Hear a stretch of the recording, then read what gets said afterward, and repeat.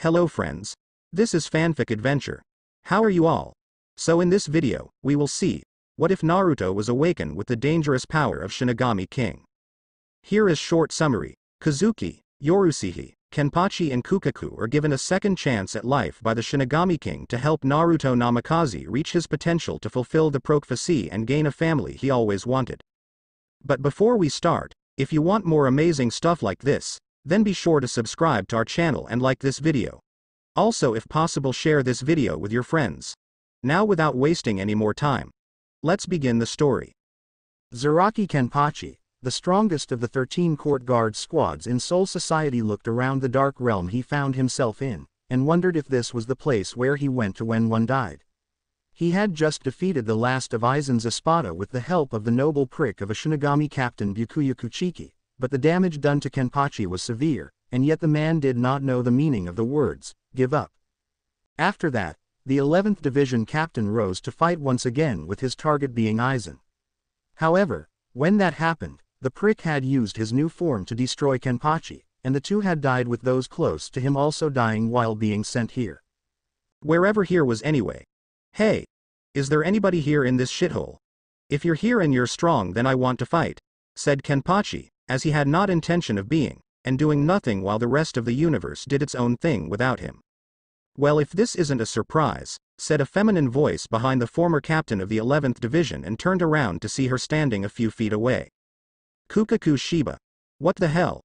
What are you doing here, Kukaku? Said Kenpachi, as he wondered how the Shiba clan head was here, and not in Rukongai district. I was killed by Aizen's assassin squads, said Kukaku, as she told him what Aizen did, and how the man had sent assassin squads throughout the different districts, killing potentially strong people that could oppose him in the future. I can't believe I'm saying this, but I hope Aizen is barely alive, and gets the crap kicked out of him when he faces judgment, said Kenpachi, as he hated Aizen, and loved fighting while being alive. Now he couldn't do the latter because of death. You need not concern yourself with that, now former members of the Gote 13. Said a deep sinister voice with its spiritual pressure suffocating the two Shinigami. Who said that? Said Kukaku, as she drew her sword, and so did Kenpachi, but caused them to drop when the pressure increased and forced them both to their knees.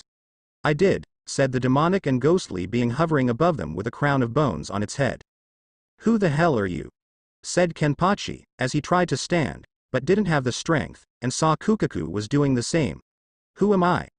I am the Shinigami King, said the ghostly image above them, became a tornado of power and changed a regal middle-aged man with blood-red eyes. This is the guy Aizen wanted to kill. Ha! Good luck with that, dumbass. I almost wish Aizen was here to get his ass handed to him, thought Kenpachi, as he could tell right away this being made Aizen look like a pansy, and wipe the man out. Normally, I don't interfere in the affairs of the human world, the Shinigami world, and even Hueco Mundo, though make no mistake, with my power I could wipe out all the hollows there. I see more that goes on in all three worlds than anyone else from each world, and I have been waiting for just the right individuals for a mission that, if completed, will clear each of your slates, said the Shinigami King, as he let up on the spiritual pressure, and let the two rise. What mission? Said Kukaku, as she was curious about the mission, and from the Shinigami King himself that was saying it was important. In another place and time, in another dimension of the human world, there is a child that was burdened with holding a powerful demon by his own father. This demon was so powerful that the man, who was called the Hokage of this village, that he chose to summon me personally to seal it away, and asked his child to be seen as a hero. The boy was not, said the Shinigami King, as he showed them moments of the boy's life where he was attacked, hated by everyone around, and was shown little kindness with some of the people, only betraying the young blonde in the end. Shit. Not even Aizen would go so far like these idiots, said Kenpachi, as he felt his anger rise within his body, and Kukaku could easily agree with him on that subject, because she felt like using an explosive and keto spells on these fools. Yes. Because of my seal, the boy will be gifted with the power of the Shinigami, and one day have his own Zanpakuto.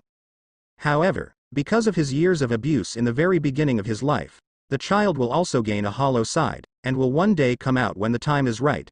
He will one day become what is known as a wizard.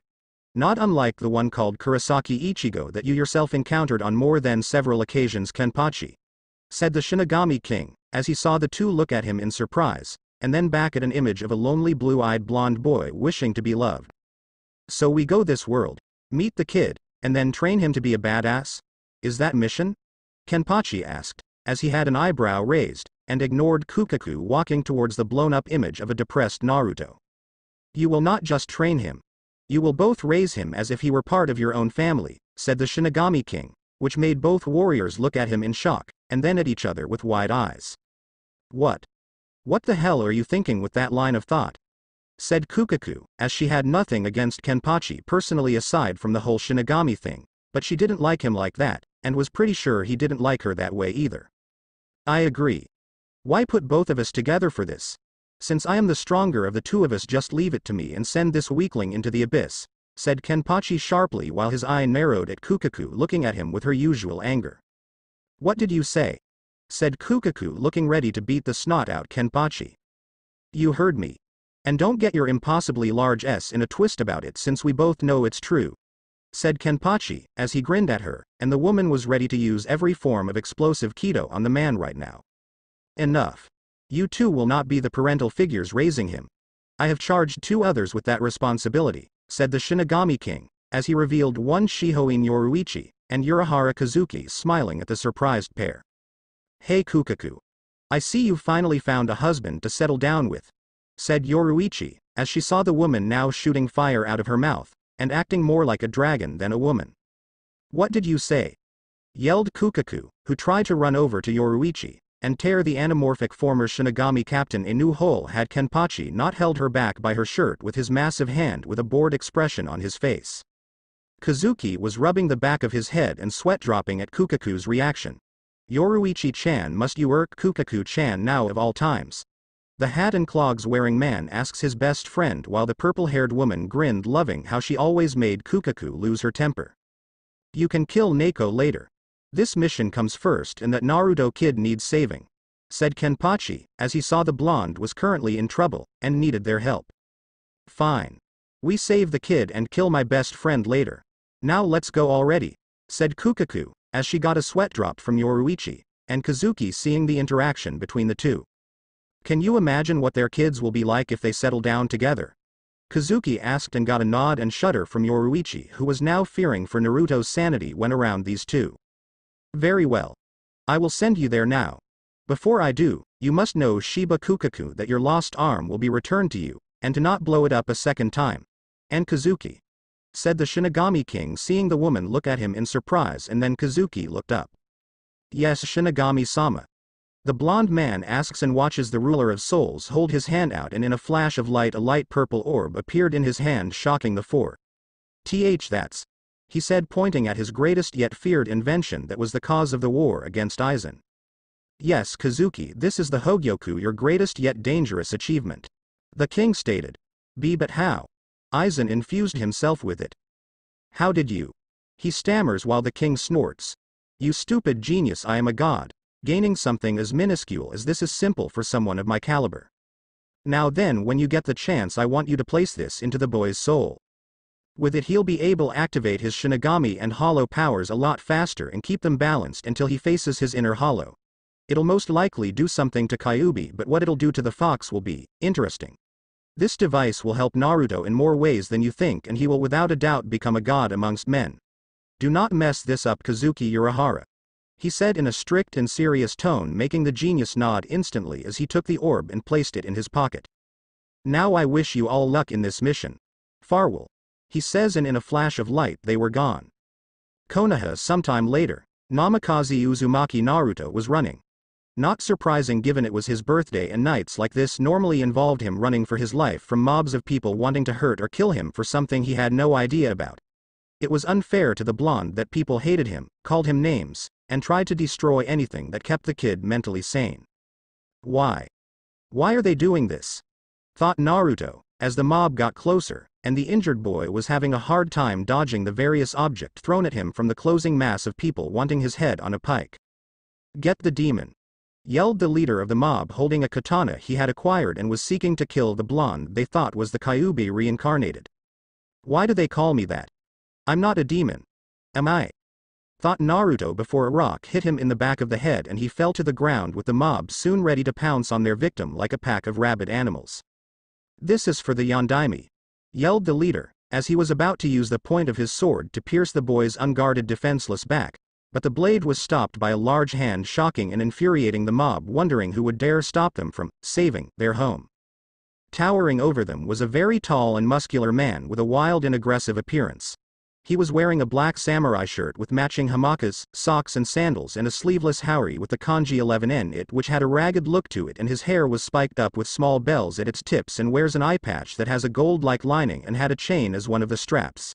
He has pronounced hairless eyebrow ridges and a huge scar running down the left side of his face. He was staring down at the bewildered and frightened mob members like they were bugs that were going to be squashed. "This is why I hate weaklings. They get together and pick on others who can't defend themselves, thinking they're strong enough to take on anyone. It pisses me off and makes me want to puke," said Kenpachi, who snaps the katana in half like it was a stick with his bare hand, drew his sword, and cracked his neck in each side, making the wielder back away in fear. That was when 3 others appeared. One was a tall, light-skinned man with messy, light blonde-colored, almost pale, hair and gray eyes that are usually shadowed by his hat. He wears traditional Japanese wooden sandals and a green and white bucket hat. He also wears dark green pants with matching dark green shirt and a dark grayish-green coat, having large white diamond patterns along its bottom half. In his hand was a katana with an oval-shaped crossguard and black hilt wrapping in a deep red sheath. The other was a dark-skinned woman with golden-colored eyes and long purple hair, which she keeps up in a ponytail. Her standard attire consists of a backless, black sleeveless undershirt, an orange overshirt with 2 white straps on each shoulder, a large beige sash around her waist, black stretch pants and long beige wrist warmers, secured by bands, and long beige leg warmers with brown light shoes. And the last one was a youthful-looking woman of average height with long messy black hair she wore bandages over. She wears a white skirt and provocative red robe exposing her bosom. She also had a katana strapped to her right arm. They were Kazuki Urahara, Yoruichi Shihoin, and Kukaku Shiba. Ganging up on a little kid, eh? You bastards must be real proud of yourselves. Kukaku said in a sarcastic manner, causing the once scared mobsters to glare and scowl at her. "That thing isn't a child, it's a demon in human skin and it must be destroyed. Now move or we'll make you," a member said, thinking that their numbers would give them a chance against these demon lovers. Boy, are they in for a surprise. Kenpachi scowled at their stupidity and grabbed the man by his head and lifting him up like he weighed nothing, and then crushes his head like it was nothing, leaving a bloody smear in his hand while the body fell to the ground. The mob was now scared and started to back away in fear as the man made his way towards them. "Now Kenpachi-san, there is no need to be too bloodthirsty and make a mess of things when too late," said Kazuki, who was blocking the view with a fan he pulled out earlier and was ignored, while the man from Zaraki district was upon the screaming mob in an instant, slicing them to pieces with their blood spraying everywhere except on Naruto. "Are you going to tell me I should let them go, Kazuki? You saw what I did about the kid's abuse. The only way it will stop is if such people are dead and those that follow them see the boy's life is no longer theirs to destroy," said Kenpachi, as he saw Kukaku and Yoruichi look over Naruto with looks of horror on their faces. The boy was badly malnourished. You could make out his skeletal structure easily, he was so thin. They sensed the Kyuubi's demonic energy leaving the seal and healing the boy, but it was strained in doing its job, and could only do so much before it had little to no effect in saving Naruto from certain death. "This poor kid needs help," said Yoruichi, as she bent down and picked up the boy, and the now awakened child began to tremble and struggle in fear of being held, since it only meant to prevent him from escaping further pain. Please don't hurt me. All I wanted was some food. I didn't do anything wrong," the little blonde pleaded, not wanting to get hurt. "Easy, little one. We're not going to hurt you," said Kazuki, as he saw the blonde look at him with disbelief, and the former 12th Division captain got the distinct impression this wasn't the first time someone lied to the kid in this manner. "He's telling you the truth, Naru-chan. We came here to help you," said Yoruichi, as she tried to soothe the troubled blonde, and hoped he believed their intentions were true. Really?" said Naruto, as he looked at the two, and then the others in front of him. Big guy bathed in blood kind of scared him. "Yeah, really. However, since we're new to your village, can you help point us to the direction of the hospital so we can get you healed, and a nice bed to sleep in? Kazuki asked, as he saw the boy shiver a little at the mention of the hospital, and it made the four around the boy silently seethe in anger at the child not finding sanctuary there where those injured get healed. I'm not welcome at hospitals, said Naruto, slightly scared to go there. Don't worry, Naruto-kun. We'll make sure this time is different, said Yoruichi, as she held the child close to her body and letting him know she wasn't going to harm him. Naruto looked into her eyes and saw that they held no form of ill intent in them. He rests his head against her chest and points them in the general direction of where the hospital was. Let's take him to their hospital. If they give us any lip, we blow them all up and find someone who will heal the Gaki, said Kukaku, with the two former Shinigami heading to the hospital, as she saw Kenpachi grin at her, and felt heat rush through her face. I've never heard violence be expressed in such a manner before, said Kenpachi, as he grinned at the blush rushing through Kukaku's face, and it soon went from blush to being red in the face with anger. You baka. Shut up and move. I'd expect Kazuki to try and get in my panties like he does Yoruichi, but don't get any ideas with me, and your version of sweet talking, said Kukaku, pointing her finger at his chest. His incredible and well-muscled chest that made the Shiba woman's beet red face. Sweet talk? Don't know the meaning of the words. If I wanted to screw you, I'd give it to ya hard and fast until you couldn't walk anymore in blissful satisfaction, said Kenpachi, as he saw Kukaku look at him with full-face blush, and fish-face mouth sputtering before she wisely decided to keep her tongue from helping her pronounce words since she didn't trust it right now. Or her actions. Konoha Hospital. Get that wretched thing out of here. Its kind is not welcomed in this hospital or the leaf, said the receptionist, as she glared daggers at the weak and barely conscious child before her, and almost wished to stab the blonde with the pen she had in her hand. By this point, Kukaku had little patience with anyone standing in the way of the kid's health, and decided to make her presence known. Grabbing the Y woman by the throat, the Shiba woman pulled the other close, and let the rage she felt at the abuse being done to the boy be known through the spiritual pressure coming off of her, making the female tremble in fear. Listen here, you Ing whore. If this kid isn't helped by a respectful doctor right now, I'm going to blow up every single person in this place that's had a hand in Naruto's abuse, and then I'm going to blow this place up so everyone in this shithole of a village doesn't have any place to recover from their injuries. Got it? Said Kukaku, as she saw the now frightened woman to shake like the pre-verbal leaf, and nod her head quickly before being shoved by the Shiba woman into her chair. Within moments, one of the rare doctors and nurses not hostile to the blonde came to their aid, and began to assess Naruto's situation. Due to the malnutrition the boy was facing, they couldn't let Naruto leave here until his condition improved, which could be several weeks if given the proper regimen of nutrients, and that no one came to snuff the life out of the blonde in the process. No sooner had the doctor left to help the blonde with IV bags needed to help in his recovery did the Hokage himself appear with Anbu in full battle gear on each side of him. I am the Hokage and leader of this village. Just who are you? And why are you with Naruto? Said the Sandaime Hokage, as he saw the big guy with the weird hair practically covered in blood of villagers, and saw the other three not looking too pleased at seeing the leader of the Leaf Village. Us? Us? You have this kid being beaten, practically starved almost to death, and you're asking about us?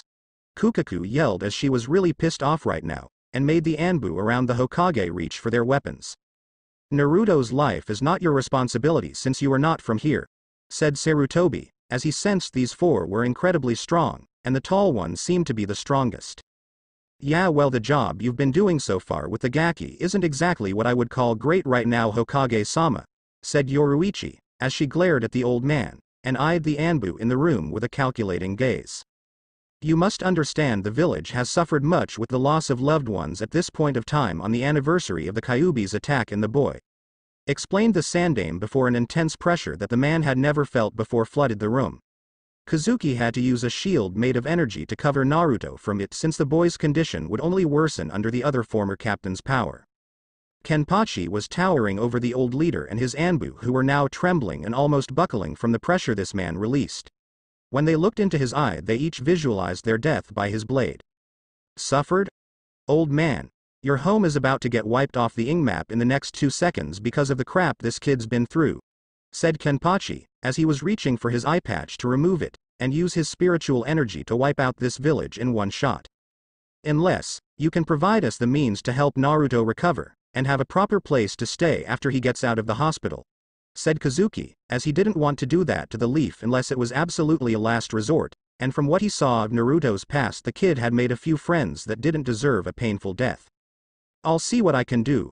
Until then, I'd like to leave my Anbu here to guard Naruto, and the four of you can come with me to discuss this further," said the Sandame, as he saw the four narrow their eyes at him, and the old Cage felt himself sweating under their gaze. "Forget it, you old coot. I'm staying here with the kid because frankly I don't trust you or you so-called guards," said Kenpachi, as he sat down on a chair that was straining under his weight, and had his sword at the ready should someone try to come in that wasn't friendly. "I must insist you all come. My Anbu are more than capable of protecting the boy," said the Hokage, but the man's one-eyed gaze unnerved him, and wondered if this was Ibiki's distant relative.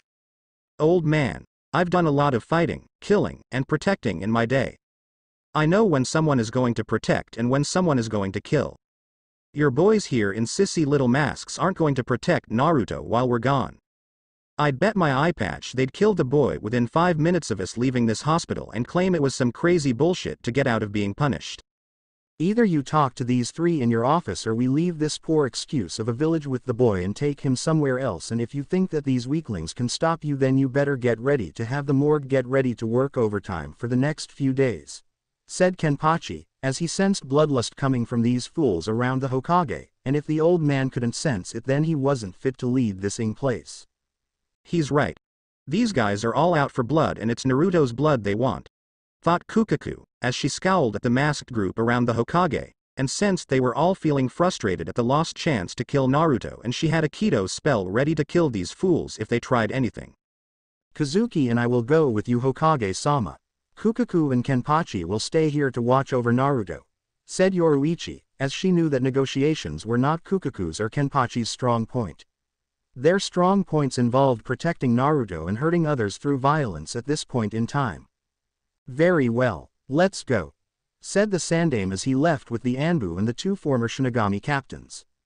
Kukaku let out an angry sigh and looked at the now sleeping blonde, wondering what kind of people would do this to an innocent kid. Her expression softened a little as she walked over to the kid's bed and knelt down and gently stroked his hair. "Don't worry, Gaki. No one's gonna lay a hand on you anymore," she says while Kenpachi grunts in agreement and had his sword planted on the ground, getting ready to kill whoever would try to harm the kid in the hospital.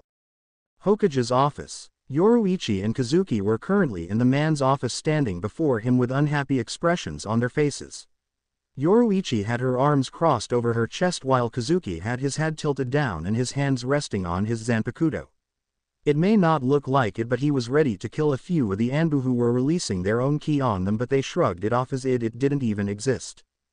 Hiruzen was frowning at their expression and was nervous from their gaze but was doing his best to keep up a front. "Now can you tell me what you're doing with Naruto?" he asks as he wanted to get some info on them. "If you must know, I am Yoruichi Shihoin and the man in the bucket hat is Kazuki Urahara," she stated while the man smirks and does a gesture with his hand. "Now then, before we even get into depth to what we're doing here, you better start explaining why you're allowing a kid no older than 7 be treated like he's the Kyuubi when he's the one who's keeping the fox from razing this village to the ground," she asks in a pissed tone, making Sarutobi flinch and have a look of fear on his face. How do you know about his condition?" he asks. Kisuke smiles and tilts his hat up. "Simple, old man. Like you are a part of a higher authority that goes above even yours, and frankly our leader cares about Naruto to the point of having a someone of our caliber watch over the kid since it's clear you're incapable of doing it yourself." Kazuki finished in a serious tone and not wanting to tell the man that it was the Shinigami King that sent them to help Naruto reach his full potential not only as a ninja but as a Shinigami as well. Sarutobi had a look of guilt and shame on his face and looks at the table. "You two must understand that I have done everything I could for the boy, but," he tried to explain only to have his desk be sent flying to the side and into the wall and being reduced into piles of wood. He had a look of surprise on his face as he looked up at a pissed-off Yoruichi whose eyes were now slitted and was ready to tear this man in half with her bare hands. "You're lying. You have done nothing to help the boy, you senile old fool. We know you don't really care about Naruto like you claim, because if you did you wouldn't be keeping his heritage from him," she growled out. The so-called professor had a horrified look on his face. How do you know about that? It's a top secret in Konoha and only I and a few people know about it. He asked while his hands trembled at the fact that some outsiders knew about Naruto's family. Like I said earlier, we know from someone who's higher in the chain of command. Kazuki finished as he saw his best friend getting ready to rip this man to shreds. And I suggest you stop lying to my friend here if you want to live to see another day. Now what about his godparents, the two loyal Sannin of Konoha? Why are they not here looking after the kid? Kazuki asks. Sarutobi looked like he was gonna have a heart attack. They even knew who his godparents were. B because they have their shinobi duties and GHRRRGGGHH. He never got to finish because Yoruichi snatched him up by his collar and slammed him into the wall. You're lying to us again, but I guess you're too stupid and ignorant to listen to someone who has your life in their grasp and can crush you without even trying. She says as she starts to slowly squeeze the man's throat while Kazuki just watched. He may be a goof and laid back at time, but he knew better than to try to stop a pissed of Yoruichi. The last person who tried that ended up having their legs twisted into the form of a pretzel. Sarutobi was struggling to get out of her grasp, but her hand was like a vice grip. Please, everything I did was for the B-boy's sake. If word got out that he was the Yondaimi's son, then Iwa would declare war on us for what he did during the last war. He explained but gurgled as she slowly squeezed the air out of him. Don't give us that bullshit, you pathetic excuse of a human. You did the bare minimum and allow those villagers treat that poor kid like he was the devil incarnate. Well, that stops here and now.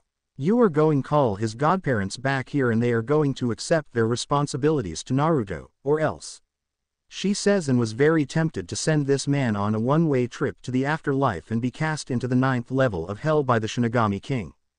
I can't. The boy's godfather is elusive due to maintaining his spy network for the village, and his godmother swore never to come back here due to the painful memories of losing loved ones from the last war. Even if I could tell them something, they will not act on it, and will not come back to Konoha, said the Sandame, as he saw the former captain of the 2nd Division of the Gote 13's eyes glow and she let out a dangerous hiss. Well then, Hokage-sama, you're gonna send them a letter telling them that they need to return to Konoha ASAP and say that it's not optional. Did they know Naruto is still alive, or did you tell them that he died during the sealing along with his parents? She demanded, and the man was silent for a while until Yoruichi slammed him into the wall again, causing him to cry out in pain. I created a blood clone of the boy after Minato's sensei checked the seal and made it look like a dead body and told them he didn't survive. His godparents were Tsunade and Jiraiya. He answered. And what about that growth stunt seal, restriction seal and dead man switch that was put on the back of his vertebrae and around his heart?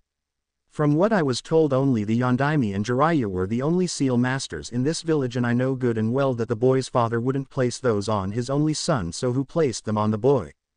She demanded. They were placed there by me. The council was demanding for the boy's death and make him into a weapon, and to satisfy them I placed the seals on personally to ensure he stays loyal to the village. He explained. Anger and rage were flashing in Yoruichi's eyes, and white energy started to flare and cackle around her body like lightning. The entire office was trembling and slowly falling apart from the energy Yoruichi was releasing. The Anbu appeared and tried to stop her, only for her energy to strike them and send them crashing into the wall and knocked unconscious. You mean to tell me that you placed those seals on him so that you could hinder his potential and kill him if he turns on the village? She asked in a dangerous tone and got a weak nod from the man. I'm going to kill you. She roared and reared her fist back at the frightened leader, who was trembling in fear and was about to splatter his brains all over the wall until she felt her wrist being gripped. She turned her head to see Kazuki was the one to stop her attack, had his hand around her wrist. Not here, Yoruichi-chan. Killing him would only make the situation worse. Please calm down, he said in a calm but cold tone, but it wasn't towards her. She took a glance at his left arm and saw it twitching slightly, knowing he was trying to refrain from killing this man also. Her ryutsu died down and she let out a frustrated sigh. She nods and drops the man on his ass, and he gasps for air and holding his neck in pain and trying to regain his composure from the overwhelming power he felt. That was unbelievable. Her power was on par with a bijuu's. How can someone hold that much power in their body and not explode? He thought while recuperating on the ground. Kazuki leaned into Yoruichi's ear and starts to whisper. Yoruichi, I'm heading back to Naruto's room and preparing to place the Hogyoku in Naruto's body where the Shikifuin seal is. I don't know if it's at full power yet, but hopefully it can make Naruto's recovery go faster and he can be up by tomorrow. He says, getting a nod from her. Okay, but wait for me to be there to help you with the process. We don't know how the fox will react to it, she states. Hi, I'll see you there in a few minutes. Hopefully Kenpachi hasn't caused another massacre in the hospital, he said in a joking manner while she chuckles. He then flash steps away while she walks towards the man and kneels down, grabs him by his collar once again, pulls him to her face and gives him a stone-cold glare. You listen to me, old man, and you listen well, because I am not gonna repeat myself. You're going to send those two a message. You're gonna tell them the truth about their grandson, and you'll explain to them in that letter what his life has been like since the day he could walk, and they need to be here to take care of him now, and if you don't do this, I'll head to the Fire Country capital and tell the Fire Daimyo what you have done since the Namikaze clan happened to be in good graces with the man, and I'm pretty sure he won't be happy with you in the village treating the last surviving heir like garbage. She ordered, getting a weak nod from the man, and then shoves him back into the wall. He crumbles to the ground while she shunpos away to help Kazuki with the preparations. Sarutobi was wondering if this was his punishment from Kami for causing an innocent child to suffer a fate worse than death. Kazuki, Yoruichi, and Kukaku were standing around Naruto's sleeping form and placed a barrier around them while Kenpachi was leaning against the wall with his eyes closed. Kazuki was analyzing the Shikifuin, and he couldn't help but be impressed with the design and the complexity of the seal. This is truly a work of art. I've never seen something so amazing. To think that a human is capable of creating something like this, he said with a grin on his face. I would have loved to meet the boy's father if he was still alive. Hopefully Naruto here has inherited his intelligence, he says while Kukaku's eye twitched. Hey Buckethead, can you please get on with the process? I didn't create this barrier for my health, you know, Kukaku says with a peeved expression on her face due to the fact that Yoruichi's former subordinate was going into geek mode while maintaining the barrier outside the room. Yoruichi, who was in the lotus position with her eyes closed and glowing white, was smirking. Please calm down, Kaku-chan. You're not the one holding a double-layered barrier in place with your own energy.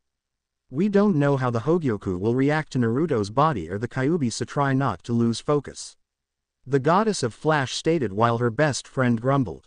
Oi Kazuki-kun, get out of geek mode and place the Hogyoku into Naru-chan. Kazuki chuckles sheepishly and nods. Sorry about that. Now then, the former captain of the 12th Division placed his hand on the seal and it glows white. Kazuki pulls the Hogyoku out of his shirt pocket and lets out a sigh. I hope I'm doing the right thing this time. I don't want a repeat of what happened in our world, Kazuki mumbled. He placed the Hogyoku on the glowing seal and the orb sank into it. The glow brightened and Kazuki watched as a cocoon made of white energy wrapped around Naruto's body. What's going on, Kazuki? Yoruichi asks as she opened one eye. The Hogyoku seems to be rejuvenating his body structure and awakening the power the king used to create the Shikifuin. I can sense his Ryutsu already awakening and purifying the Kyuubi's yokai, but at a slow pace, Kazuki says while the cocoon pulses. 6 minutes later, a few cracks appear on the cocoon and then more of them spread around until it shatters.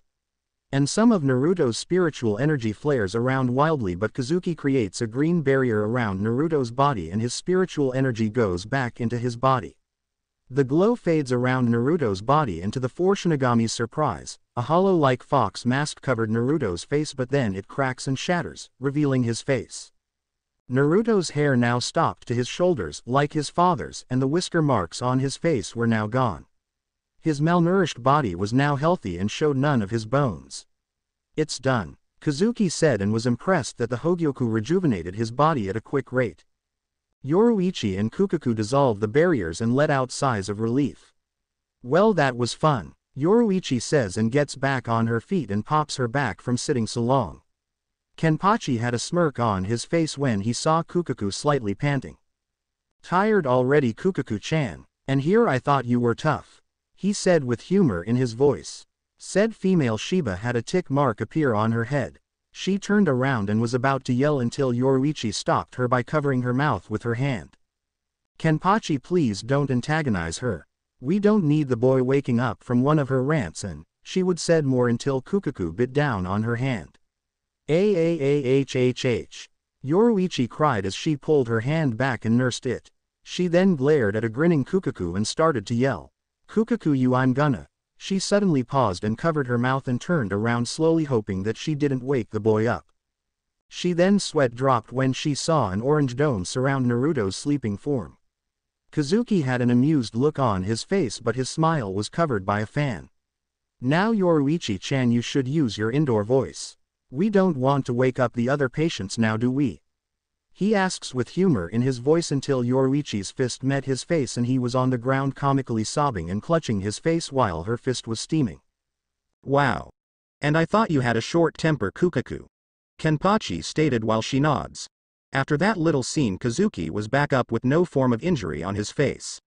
I have to say I'm impressed that the Hogyoku healed him so quickly.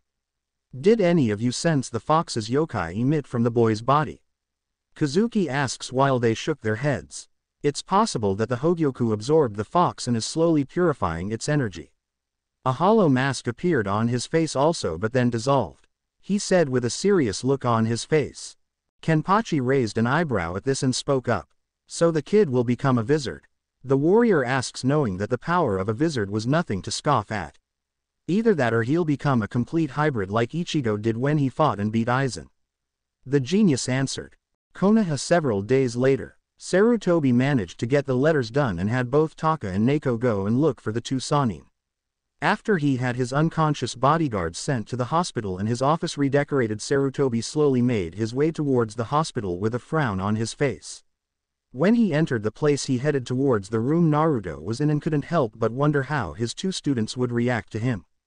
He thought that what he did was for the good of the village and for Naruto's safety, and that Minato would have wanted this.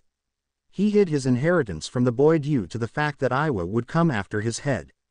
Lying to his godparents was what he thought was the best course of action, because he knew that Tsunade and Jiraiya would have taken him out of the village and he couldn't allow that. He found the room Naruto was in and slowly opened the door. When he slowly opened it, a look of dread appeared on his face when he saw two people glaring down at him with hate and betrayal in their eyes.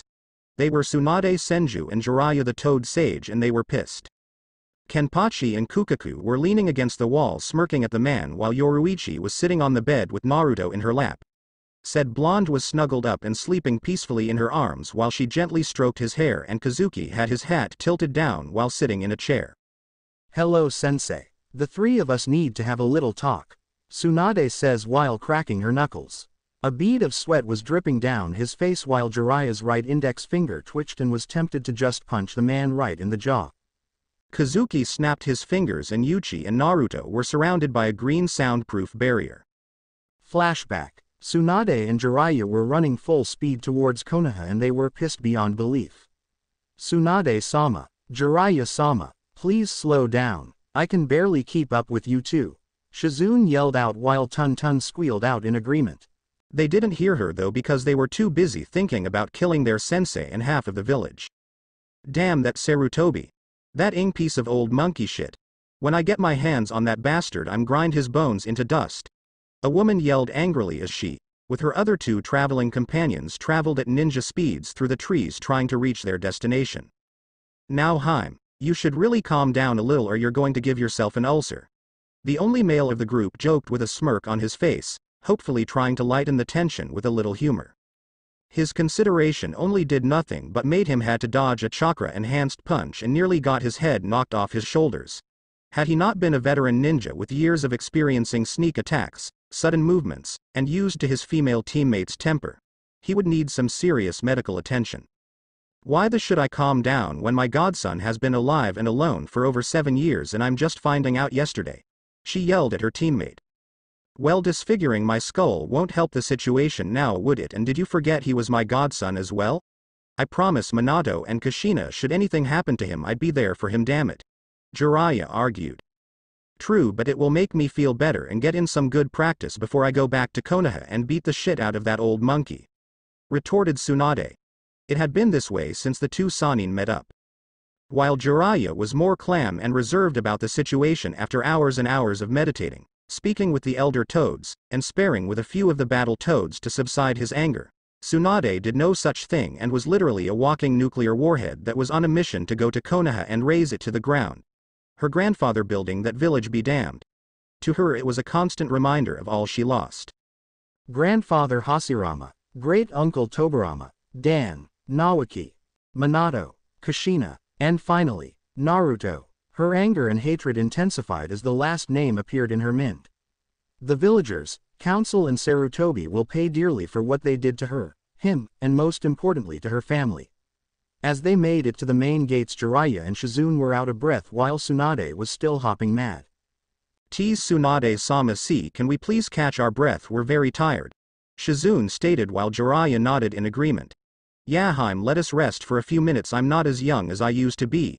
Jiraiya screams out as Tsunade grabs him by the back of his collar and hoists him over her shoulder. Shizune eeps when Tsunade wraps an arm around her waist and carries her under her arm and takes off like a rocket into the main gate, making Guy's speed look like a joke. A blonde blur was seen running through the village and the villagers had very little time to get out of the way as the angry Senju plowed her way through the village like a bulldozer. Kyaaa. Tsunade-sama, please slow down. Shizune screamed as she held on to a squealing Tun-Tun for dear life while Jiraiya was flailing his arms and legs around crying for his mommy and Tun-Tun was squealing like crazy. Shizune saw a large cart filled with fruit in Tsunade's path and she screamed. Tsunade-sama, the cart. The brunette screamed as she saw her mentor about to hit it.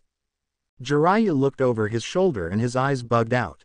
Mumi, why? Jiraiya screamed out, but Tsunade leaps over it but jumped high in the air. She then lands on her feet hard, causing a small earthquake, and runs towards the hospital.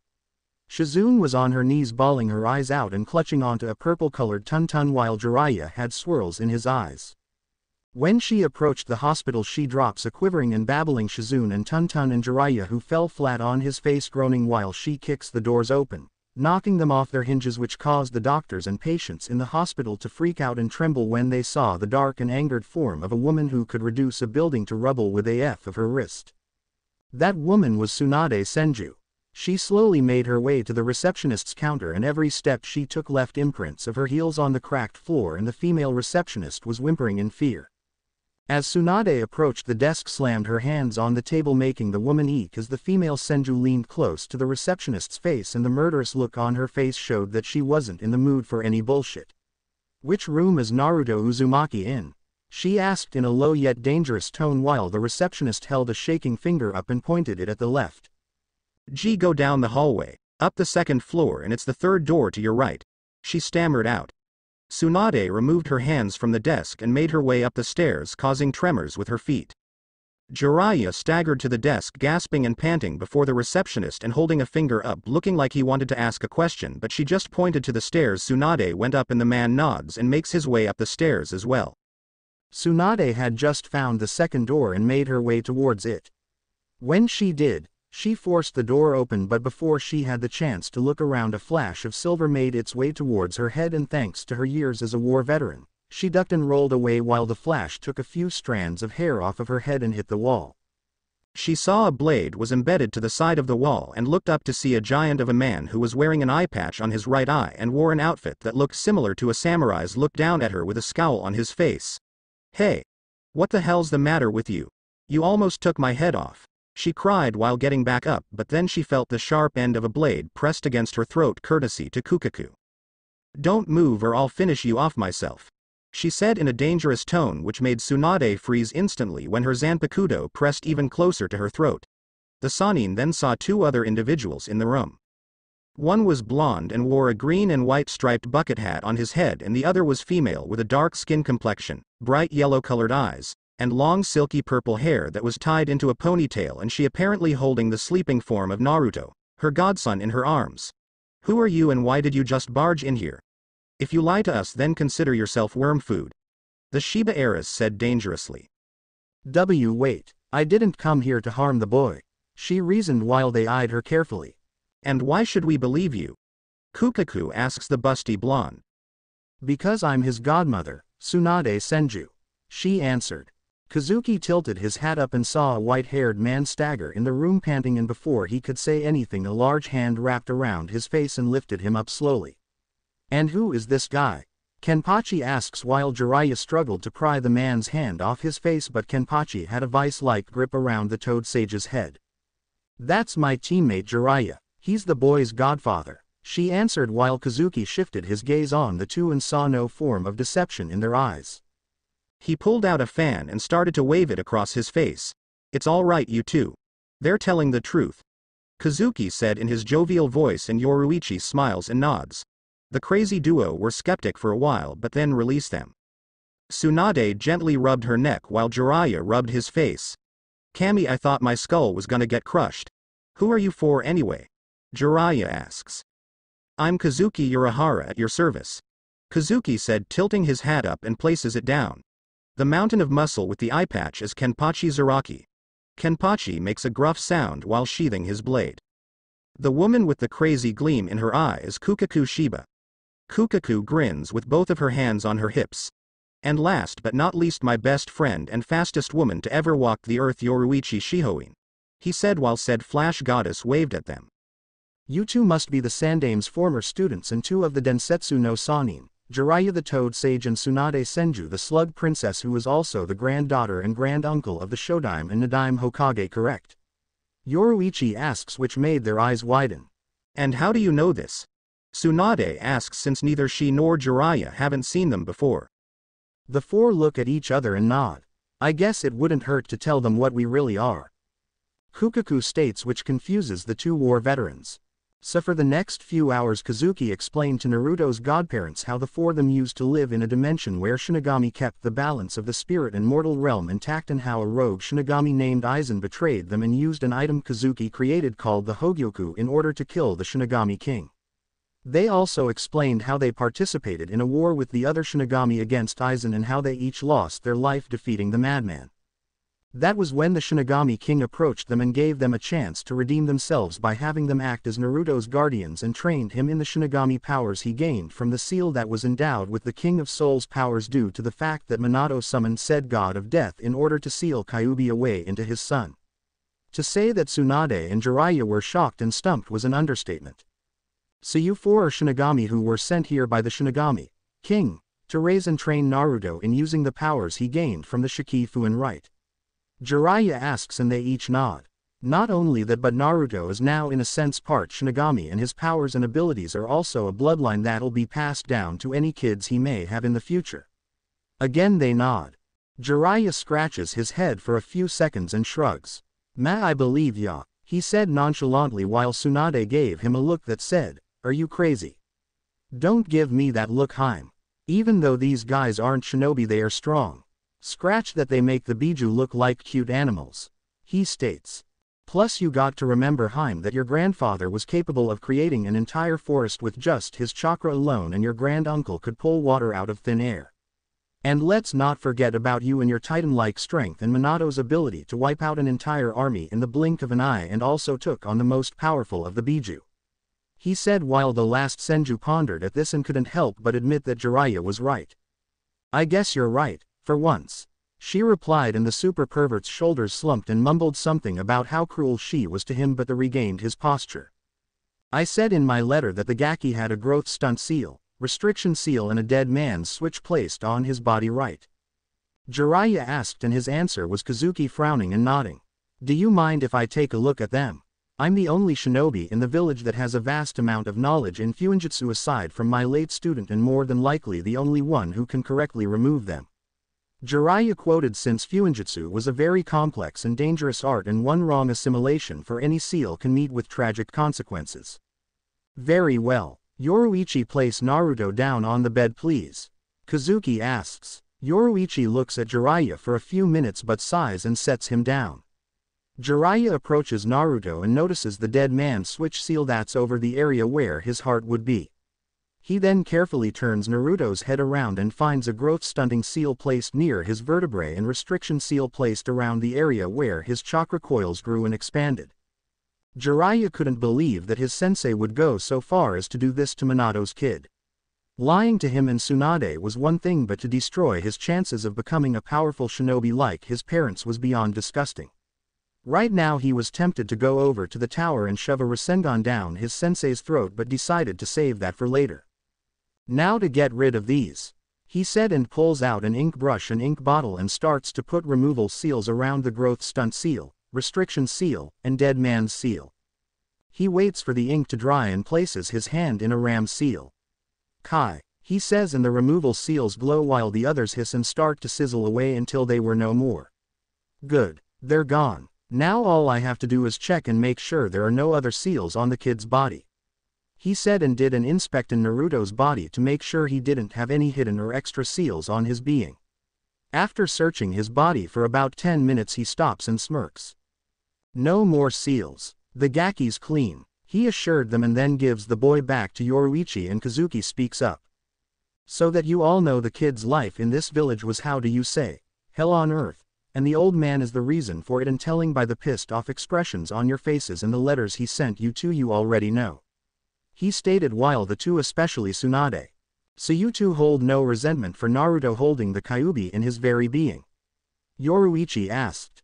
Hell no. Unlike these bakas, I know the difference between the prisoner and the jailer and would have cared for him like a mother does her child. Had I known that my bastard of sensei lied to me and found out that he was alive, I would taken him outside of this hellhole and trained him until he was fully grown and able to take on an army of cages. Villages once be damned. She said in a tone that meant she was serious. Kazuki then turned his attention towards Jiraiya. And you, Jiraiya-san? He asks the Gamma Sennin.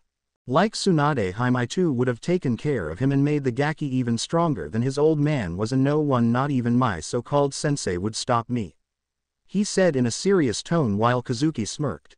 Speaking of sensei, where the hell is that old bastard, because I'm gonna make an example out of him by giving him the same beating I gave Jiraiya when he peeked on me when we were younger, only it's gonna be 10 times more painful. She said, cracking her knuckles while Jiraiya paled and shivered at the thought. Oh Kami, if I wasn't pissed at the old monkey right knows, I'd feel slightly sorry for him. The sage states, which made Yoruichi curious. It was that bad? She asked the man. It was the closest life and death experience I've ever had in my shinobi career. He stated, which got wide eyes from Kazuki and Kenpachi and grins from Yoruichi and Kukaku. That was when Naruto stirred and opened his eyes, getting everyone's attention. Yoruichi looks down at the boy she had in her arms and smiled. Hey there Naru-chan, how do you feel? A little better, but who are they? Naruto asks Yoruichi. These two Gaki are your godparents and they were supposed to take care of you, but a certain old man lied to them and told them you died during the Kyuubi attack. They were also really close to your parents and vowed if anything happened to you they'd be there for you. Kukaku explained. Tsunade slowly approached a stunned Naruto and knelt down so that her face was leveled with his. Hello Naruto, I'm Tsunade Senju, your godmother, and the man with the white spiky hair is your godfather Jiraiya. We were close friends of your parents, she said with a sad smile on her face while Jiraiya nods. Naruto snaps out of his stupor and realized that they knew who his parents were, but was confused because Hiruzen told him that he was an orphan the Yondaime picked. Why, you knew my parents? But Tsuruoji said I was an orphan and didn't know who my parents were. Naruto said, which caused the two to frown, especially Jiraiya. I'm afraid he's been lying to you Naruto. You had parents and they loved you more than anything. They were Kushina Uzumaki and your father was Minato Namikaze, the Yondaime Hokage. She answered, and Naruto's eyes widened, especially when he learned that he was the son of his idol, and that was when Jiraiya spoke up. Naruto, your father used you to be the vessel for the Kyuubi, and it wasn't because you were the only child born on that day. Your father chose you to be its vessel because he wouldn't stoop so low as to have another parent sacrifice their child. He was an honorable and noble man, and it broke his and your mother's heart that they'd have to leave you. Jiraiya explained. And we're sorry that we were caught up in our own grief and leaving you under the mercy of these bastards Naruto-chan. Tsunade said, looking at the ground in shame while Jiraiya placed a hand on her shoulder. Tsunade saw teardrops fall on the floor and looked up to see Naruto sobbing silently. So you don't hate me for containing Kyuubi? He asked, hoping that these people weren't like the villagers. Tsunade's answer was a loving smile. Naruto-chan, I would never think of raising my hand against you, and I don't care if you contain the fox inside of you. I swear I would never harm you in any way, shape or form, and I'll protect you no matter what. She assured the blonde while Jiraiya smiled and nodded his head in agreement. The next thing Tsunade knew was that Naruto leapt off Yoruichi's lap and wrapped his arms around her neck and crying happily, surprising the female Sannin, but she also smiled and hugged her godson back. Afterwards Naruto fell asleep from exhaustion and Tsunade gently handed the boy back to Yoruichi. "So you four are gonna be his foster parents, right?" Tsunade asked the four Shinigami, who smirk and nod. "Yes, but Yoruichi and I will be his parents and Kukaku-chan and Kenpachi-san will be his aunt and uncle," he said, waving the fan he had. His crazy aunt and uncle, he said silently, only to be knocked upside the head with a paper fan and a lump formed on his head courtesy of Kukaku while smirks. Tsunade and Jiraiya on the other hand sweat drop at the action. "Something tells me that you and her will get along fine, Tsunade Haim," Jiraiya stated while the woman smirked until he said something that set them both off. "Not only are you both short-tempered but you both have the same size," he said with a perverted grin in his face. The next thing he knew he was kissing the ground due to the fact that the two big-head women gave him a double brain duster to the head. Now it was time for Kazuki to sweat drop while Yoruichi snickered and shifted her arms a little in order to make Naruto more comfortable. After that little scene, the six adults talked about what they did in their lives for a while until they turned their attention to the door opening slowly, and Tsunade and Jiraiya both had murderous looks on their faces due to the fact that the chakra signature was familiar to them. "Speak of the devil," Tsunade said in a murderous tone. Flashback ends. Sarutobi didn't know what was worse: the fact that his two students were giving him a murderous look that would make even Orochimaru piss himself, or the fact that they were wanting to beat him into a bloody pulp. "Tease Tsunade. Jiraiya, I didn't expect to see you two here so soon," he stammered, and their glares increased to the point where if looks could kill then he'd be dead right now. "Cut the bullshit, you traitorous dog," Tsunade growled out and slowly cracked her knuckles. "You'd better give us a good reason why we shouldn't kill you where you stand and afterwards level the village to the ground with our summons, because right now I'm tempted to finish what Kyuubi started, sensei," Jiraiya said while his hair sharpened to the point to where they looked like needles. Sarutobi on the other hand paled at the thought. "Please, you two must understand. I did what I had to in order to appease the masses," Hiruzen tried to explain, only to find himself being slammed into the wall hard by a pissed off Tsunade who had her hand wrapped around his throat and was ready to snap it in two. "Appease the masses? What you did is condemn an innocent child to a life of hell," she yelled in his face. "And not just any ordinary child but Minato's and Kushina's son and my godson, you son of a—" "I had no choice, Tsunade. I had to choose between Naruto and the safety of the village, and I chose the village over Naruto's well-being. We were weakened and any of the other villages would have taken the opportunity to wipe us out. Since Naruto was the vessel for the most powerful Biju in the world, I couldn't allow you or Jiraiya to take him out of the village. Your grandfather and uncle would have done the same thing if they were in my PLA Gua." Hiruzen suddenly found himself vomiting up blood and collapsing on the floor. He turned over to get up but found Tsunade slamming her foot in his chest and slowly crushing it. "Don't you ever say that my grandfather and uncle would do the same thing or I'll crush you like the bug you are," she snarled out, making the man struggle for air. "You are nothing but trash, Hiruzen Sarutobi, and a disgrace to your clan and unfit to lead this village any longer," she said, and she and Jiraiya saw the man shrivel up and were disgusted at how weak and frail he looked now. "Who is going to take my place, Tsunade? You. As I recall, this place brings back bad memories, and believed that the whole idea of being Hokage was a foolish ambition," said the Sandaime, as he knew how Tsunade lost her loved ones to the title when they desired to have it, and even now saw pain in the eyes of his former student. "I may not be the perfect choice for Hokage like Minato, but I know I'd be a far better one than you are right now, and if becoming Hokage means I can use my power to protect my godson from the bakas that you allowed to turn my family's legacy into a shell of its former self, then I guess I'm your new successor," said Tsunade with a smile on her face while Jiraiya looked at her in shock but then smiled that she would be upholding her family's title. It was time a Senju once more became Hokage. Hokage Tower meeting ROOM 4 days later. "What is the meaning of this? Why did the Sandaime summoning us to a meeting now?" asked Fugaku Uchiha, because he was called into an early morning meeting with the clan heads, and 2 councils to an emergency meeting by the Hokage. "Watch it, Fugaku. When the Hokage chooses to have an emergency meeting with us for something important to the village is at his discretion, not yours," said Shibi Aburame, who had for some reason sensed growing hostility between the Hokage and the Uchiha clan throughout the years, while said man scoffed. That's not the point. He should make meetings that do not conflict with a clan head's schedule, and I am a busy man unlike most of you, said Fugaku, as he sat down in his chair, and saw the others around him do the same but glare at him for his ignorance. Is that so, Fugaku? Tsunade asked as she turned around in the Hokage's chair to reveal herself to them all, and they were all clearly shocked to see her. Tsunade, when did you get back? What are you doing here at this meeting? And why are you in the Hokage's chair? Said a shocked Homura, as he was not expecting this, and it was clear that no one else did too. The answers are in order the questions were asked. I got back a few days ago in secret due to a message sent to me by the Sandaime about something important, and as for me being here at this meeting, that was when a scary smile formed on her face which made them all nervous. I was the one that had asked for it, and as for being in the Hokage's chair, do I really need to spell it out for everyone? Said Tsunade, as she saw the civilian and elder council go pale, the clan heads' eyes to bulge from their sockets, Danzo's face to turn red, and Fugaku was furious. This is an outrage. I will not stand for this, said Uchiha Fugaku with his Sharingan activated, and he was not about to live in this village where another Senju ruled over the village like they had during his ancestor Uchiha Madara's time. Oh, and what are you gonna do about it, little man? Said a powerful and masculine voice. Fugaku turned around only to see a giant of a man staring down at him like a spider does a fly before killing said bug.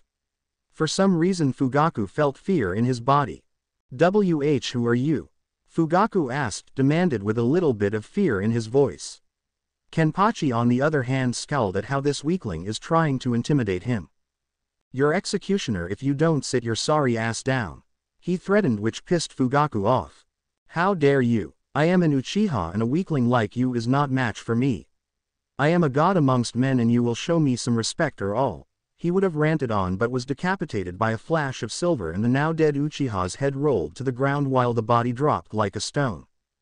Kenpachi then used his foot to crush Fugaku's severed head, making blood, brain matter, and pieces of skull fly in different directions. Respect that, you piece of shit, Kenpachi said to the smeared head. Tsunade just waved the scene off while the council member looked at Kenpachi Zaraki fearfully. Now then, I have something I need to discuss with you fools, so shut up or you'll be next to join that fool in the afterlife. Tsunade said in a serious tone while Kenpachi grinned dangerously at the council member.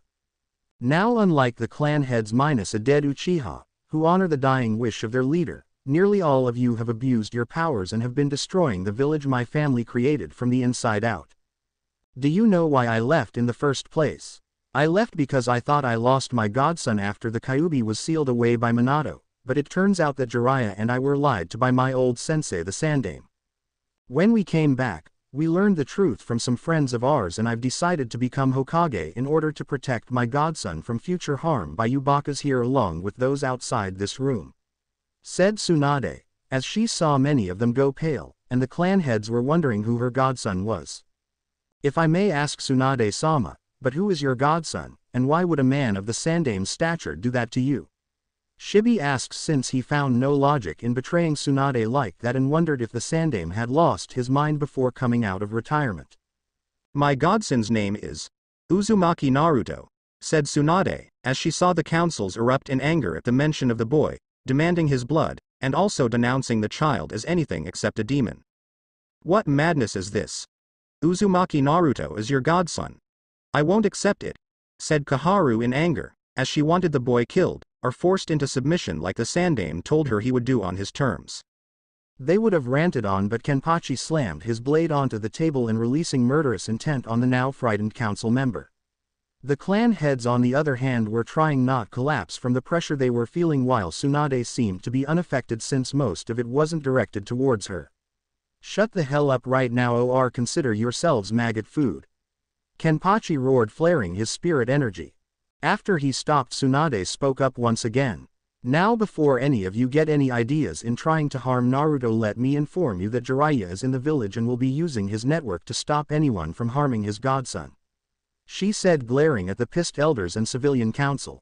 Also, I would like for you to meet his new family, she said and snapped her fingers. That was when Kazuki, Kukaku, and Yoruichi appeared, but the flash goddess appeared to have bloodstains on her shirt and she wasn't happy. "Which one of you fools is Danzo Shimura?" she asked in a calm yet dangerous tone. Said Warhawk opened his single eye and glared at her. "I am what's it to you, woman?" he asked with a sneer on his face, and before he knew it Yoruichi shoved her hand into his chest cavity and in the location of where his heart would be. She rips his black beating heart out and crushes it with her bare hands, killing the man who remained there with a shocked look on his face, but then his eye rolls to the back of his head and falls over. "I just wanted to kill the man who had his drones come after my adopted son," she said, and wipes the blood and grim off her hands. "And another one bites the dust. Good riddance," Tsunade thought and coughed to get everyone's attention. "There is also one more thing you should know. I'm raising the punishment level on those that have broken the Sandame's law about the Kyuubi, and I know people have. Even as we speak, I'm having all of the financial records seized from every store Naruto was hardly allowed in for food, clothing, etc. All the stores that ripped him off in terms of prices will be charged and taxed heavily, and every store that has kicked him out will be closed and will stay that way until I say so," she said, and when she heard the civilians and the elders start to protest, she flooded the entire room with ki.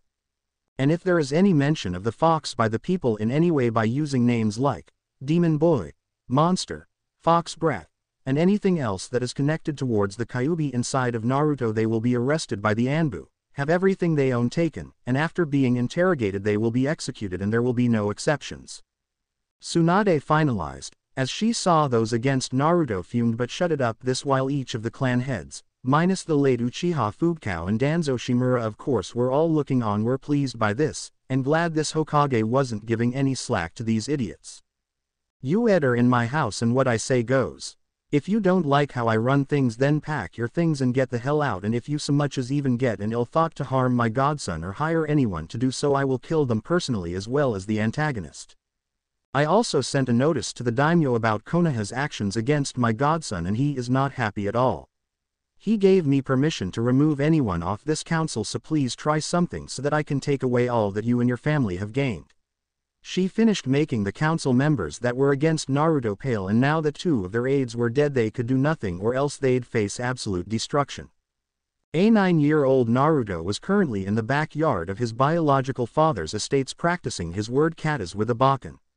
After the meeting a year ago, Jiraiya escorted the 4 Shinigami and Naruto to Minato's clan compound, which was located around a dense and beautiful forest near the Hokage Mountains, since he was the only one who could deactivate the security seals and barrier around the compound. After unlocking it, they settled in and decided to start training Naruto in the Shinigami arts once he was fully rested.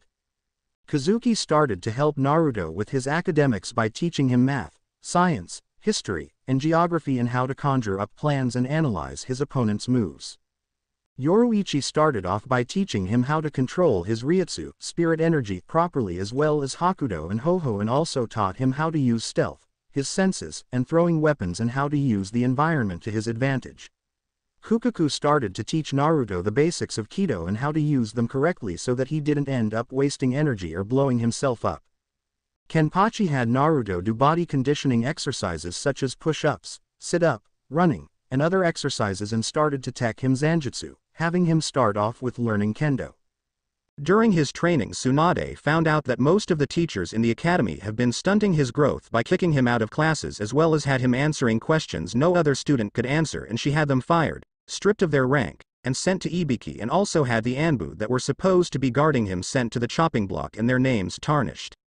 Jiraiya had to analyze his chakra levels and was shocked that he already had chakra levels that were high Chunin to low Junin level, and all he was lacking was how to control it right, so he helped his grandson out by teaching him chakra control exercises like tree walking and water walking. He also taught Naruto the Kage Bunshin Jutsu, shadow clones, since he couldn't do low-level jutsu even if his control improved in Naruto's chakra level, and control improved by teaching him a few C and B class jutsu he knew. He also had Naruto sign the toad contract, but had him wait until his chakra control improved before he tried to summon a toad. So from that day on, Naruto has been working to improve his skills. After practicing for a few minutes, he stops and wipes the bead of sweat off his head. "So how was that, Uncle Kenpachi?" Naruto asked the man who was watching from under a tree. "Not bad, Gaki. If you keep practicing the kendo katas like you're doing now, you'll more than likely master it in a few years," he said with a smirk on his face. While he didn't use kendo a lot due to the fact that it kept both his hands bound, he had to admit that it was a powerful style to learn, and if mastered to a certain point, said person can become deadly in using it. One example was when he used it against the fifth Espada Enenwatra Gilga when he was in his released state. One swing and the high-level hollow was down for the count. Naruto rubbed the back of his head and smiled. "Thanks, though it'll be a while before I'm as good as you," he stated while the man scoffed. "Kid, I don't want you to become as good as me, I want you to surpass me," he stated. "Now head inside and get yourself cleaned up, your Ka-san wants to take you to the park," he stated while the boy nods and shunpos into the complex. After doing that, Naruto left out of his room wearing a white short-sleeved t-shirt with blue flames in the edges of his shirt and sleeves and had a leaf symbol on the front and the kanji fire on the back. He also wore blue cargo shorts that stopped below his knees and wore black ninja sandals. He saw his two-san Kazuki reading a book on advanced fuinjutsu. Said man picked the hobby of learning the art since it was very interesting due to the fact the possibilities in knowing the art was endless, and was planning on teaching Naruto the basics of it later on. "Hey two-san," Naruto called out, getting the man's attention. "Hey Naruto-chan, is there something you need?" he asked. "Yeah, where is Ka-san? We were supposed to go to the park for a while," he asked until he felt something brush against his leg. He looked down only to see a black cat purr and rub against his leg. Naruto blinked, kneeled down and rubbed the cat behind the ear, making her purr louder. "So how long do you plan on staying in that form, Ka-san?" Naruto asked his adopted mother and stopped rubbing her behind the ear. "I was enjoying that, darn it," she mumbled, and then her cat form glowed and became more human-like until it died down and Yoruichi's original form appeared. "She's wearing her clothes in this fic, people. You just love using my weakness against me, don't you, Sochi?" she asked with a playful glare on her face while Naruto grinned. "Well, considering the fact that you always stay in that form and act cat-like, I can't help but do that," he stated. "So are we gonna go to the park?"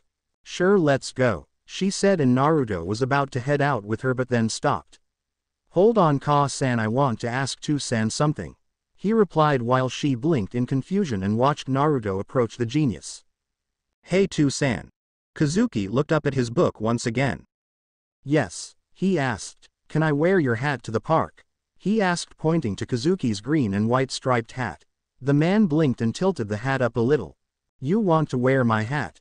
he asked and got a happy nod from the young blonde.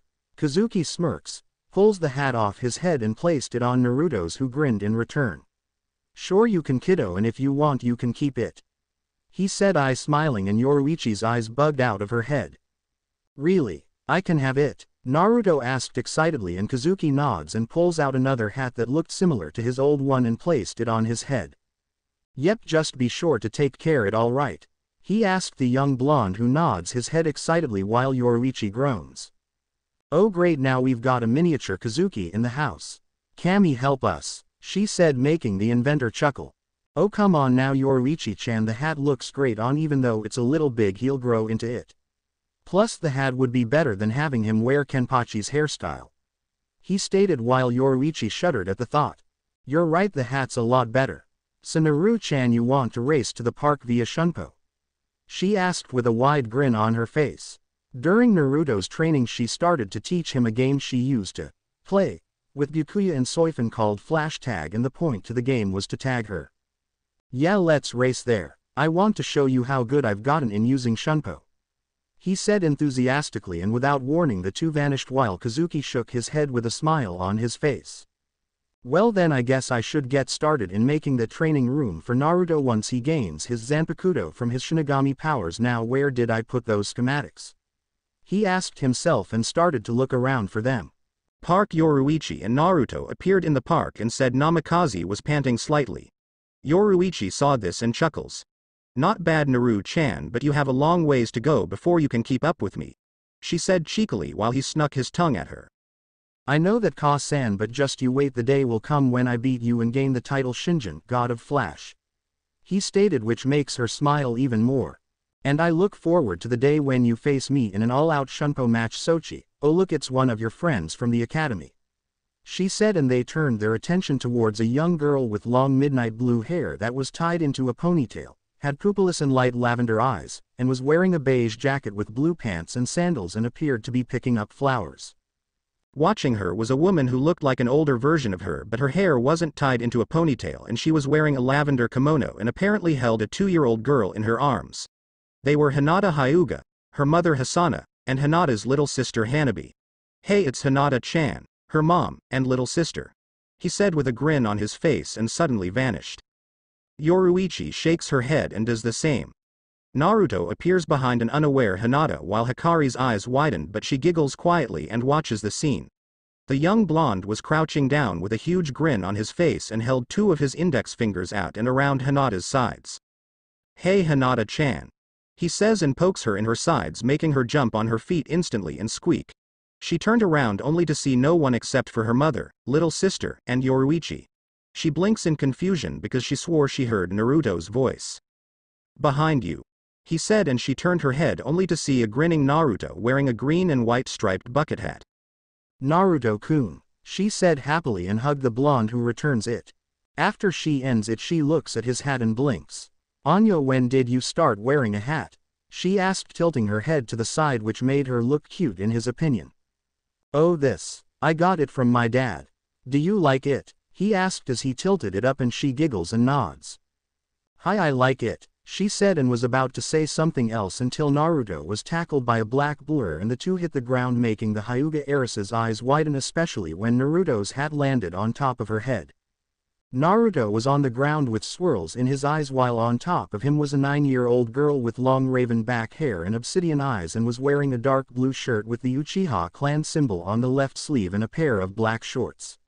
She looked like a miniature version of Makoto, and she was grinning down at Naruto. "Hey Naruto-kun," she said happily, and gets off of him while Naruto shook the cobwebs out of his head and sits up, rubbing his head. "Hey Makoto-chan," he said, and pats his head a few times. "Wait, where's my hat?" he asked frantically, only to have it placed back on his head by Hinata. "Thanks Hinata-chan," he said, getting a smile from the girl while Makoto blinks when she saw him wearing it. "Isn't that a little too big for your head, Naruto-kun?" Makoto asked. "Yeah, but I'll grow into it. My dad gave it me," he said while she smirks. "It looks nice," she complimented and looked at Hinata. "Oh hey Hinata," she said nonchalantly, and a tick mark formed on the young girl's head. Hikari and Yoruichi saw this and smiled. "That girl, I swear she can be so rude sometimes," said a feminine voice. Yoruichi and Hikari turned their heads only to see Makoto approach them with a smile on her face.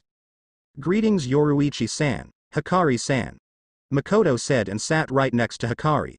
"So this is little Hanabi," she said, and put her finger in front of the cooing girl, who grabbed and tried to squeeze the appendage with her small hands. "Well, isn't that cute?"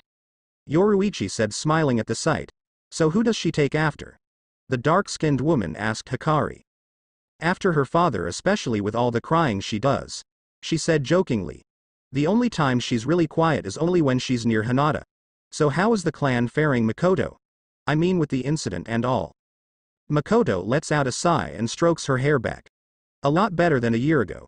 After Fugaku's death, most of the ninja in the clan wanted the man responsible dead, but Itachi-kun put an end to that idea, knowing they'll only be rushing to their deaths, and when a few of them spoke out against him, well, he showed them and everyone else why he was the new clan head," she answered. "Wow, and how are your younger children taking it?" Yoruichi asked. Makoto apparently has shown a little remorse, but afterwards she's been taking it well, since she really wasn't that close to Fugaku due to the fact that he always neglected her most of the time, but she spent most of her life around Itachi-kun. Sasuke, on the other hand, didn't take it so well, she said with a frown on her face. "I see, and he'll be likely to take it out on Naruto-kun," Hikari stated while Yoruichi scoffs. "He can try, but all he'll get is a trip to the hospital," the former Shihoin heiress said. "Ever since that day we adopted Naruto, Kazuki, Kukaku, and Kenpachi have been training him so that he can defend himself when we aren't around," she said. "The kid's smart and is a hard worker." Makoto looked and saw how Naruto was socializing with Makoto and Hinata and smiled. "So what about you and Hiyashi, Hikari-san? How's he handling the elders?" the female Uchiha asked, and Hikari sighs in frustration. He's doing fine except that the council is getting on his last nerve, telling him that one of our daughters needs to be put into the branch house since we couldn't have two heirs. She said with a frown and hated the fact that those traditionalists were attempting to put that accursed caged bird seal on her children. And if those old fossils even attempt to try it, I will kill them myself, traditions be damned. She said with a scowl on her face. Meanwhile, Naruto and Hinata were sitting cross-legged looking at Makoto wearing the hat Kazuki gave him and was grinning. "So how do I look?" she asked the two. Hinata giggled and Naruto snickered. "Sorry Makoto-chan, but I don't think your head is really suited for hats," he stated while she pulled it off and shook her head. "Yeah, you're right. Hats don't really suit my head," she said and placed on top of Hinata's head and snickers. "Hey, Hinata looks like a hermit wearing it," she stated while the girl huffed up and puffed her cheeks out, making Naruto laugh. So for the rest of the day the three hung out while their mothers chatted until they had to head back home. The next day Hokage Tower Tsunade and Jiraiya, along with Kazuki and Yoruichi, were in the office talking about Naruto and the abilities he'll gain during his training, and also talked about the Hogyoku, which was now a part of Naruto, while Kenpachi and Kukaku were staying at the compound with Naruto. "So Kazuki, tell me, what exactly does this Hogyoku do? I mean, how does it affect Naruto since it was put into him a year ago?" the female Senju asked the man who tilted his head up. "What does it do exactly?" "Well, aside from the fact that it rejuvenated his body and made him stronger than the average human, it has the ability to destroy the boundary between a Shinigami and a Hollow," he answered, getting shocked looks from the two Sannin. "That was the original intention I had when I created it, but apparently it can do more than just break their limits in terms of power. It actually materializes the hearts around it, or in other words, it materializes a person's inner desires," he stated. "Inner desires?" Jiraiya asked, and Kazuki nods. "Yes, though it'll be a while before the Hogyu fully awakes, even if it's chosen Naruto as its new master. For now, we'll just be teaching Naruto how to control his Shinigami powers as well as teach him how to control his inner hollow," he replied, and got confused looks from Tsunade and Jiraiya, and Yoruichi decided to speak up. "His inner hollow is how you say his darker half," she quoted. "During the process where we implanted the Hogyoku in Naruto and it healed his body, a hollow mask in the form of a fox appeared on his face, and then it shattered afterwards, meaning that he'll become a Vizard, a Shinigami that gains hollow powers," she explained while their eyes widened. "Now his inner hollow fester until he gains his Zanpakuto, or a Soul Slayer, which is a weapon that is formed from a Shinigami's soul and is their partner like me and my Zanpakuto Benihime," Kazuki states, holding the cane sword up. "So when do you think Naruto will gain his Zanpakuto?" Jiraiya asked the crazy genius, who pulled out a fan and waved it in his face. "Give or take, I'd have to say in 2 years tops he'd gain it, and until that time comes, we'll continue with his regular training," he states, getting nods from them both.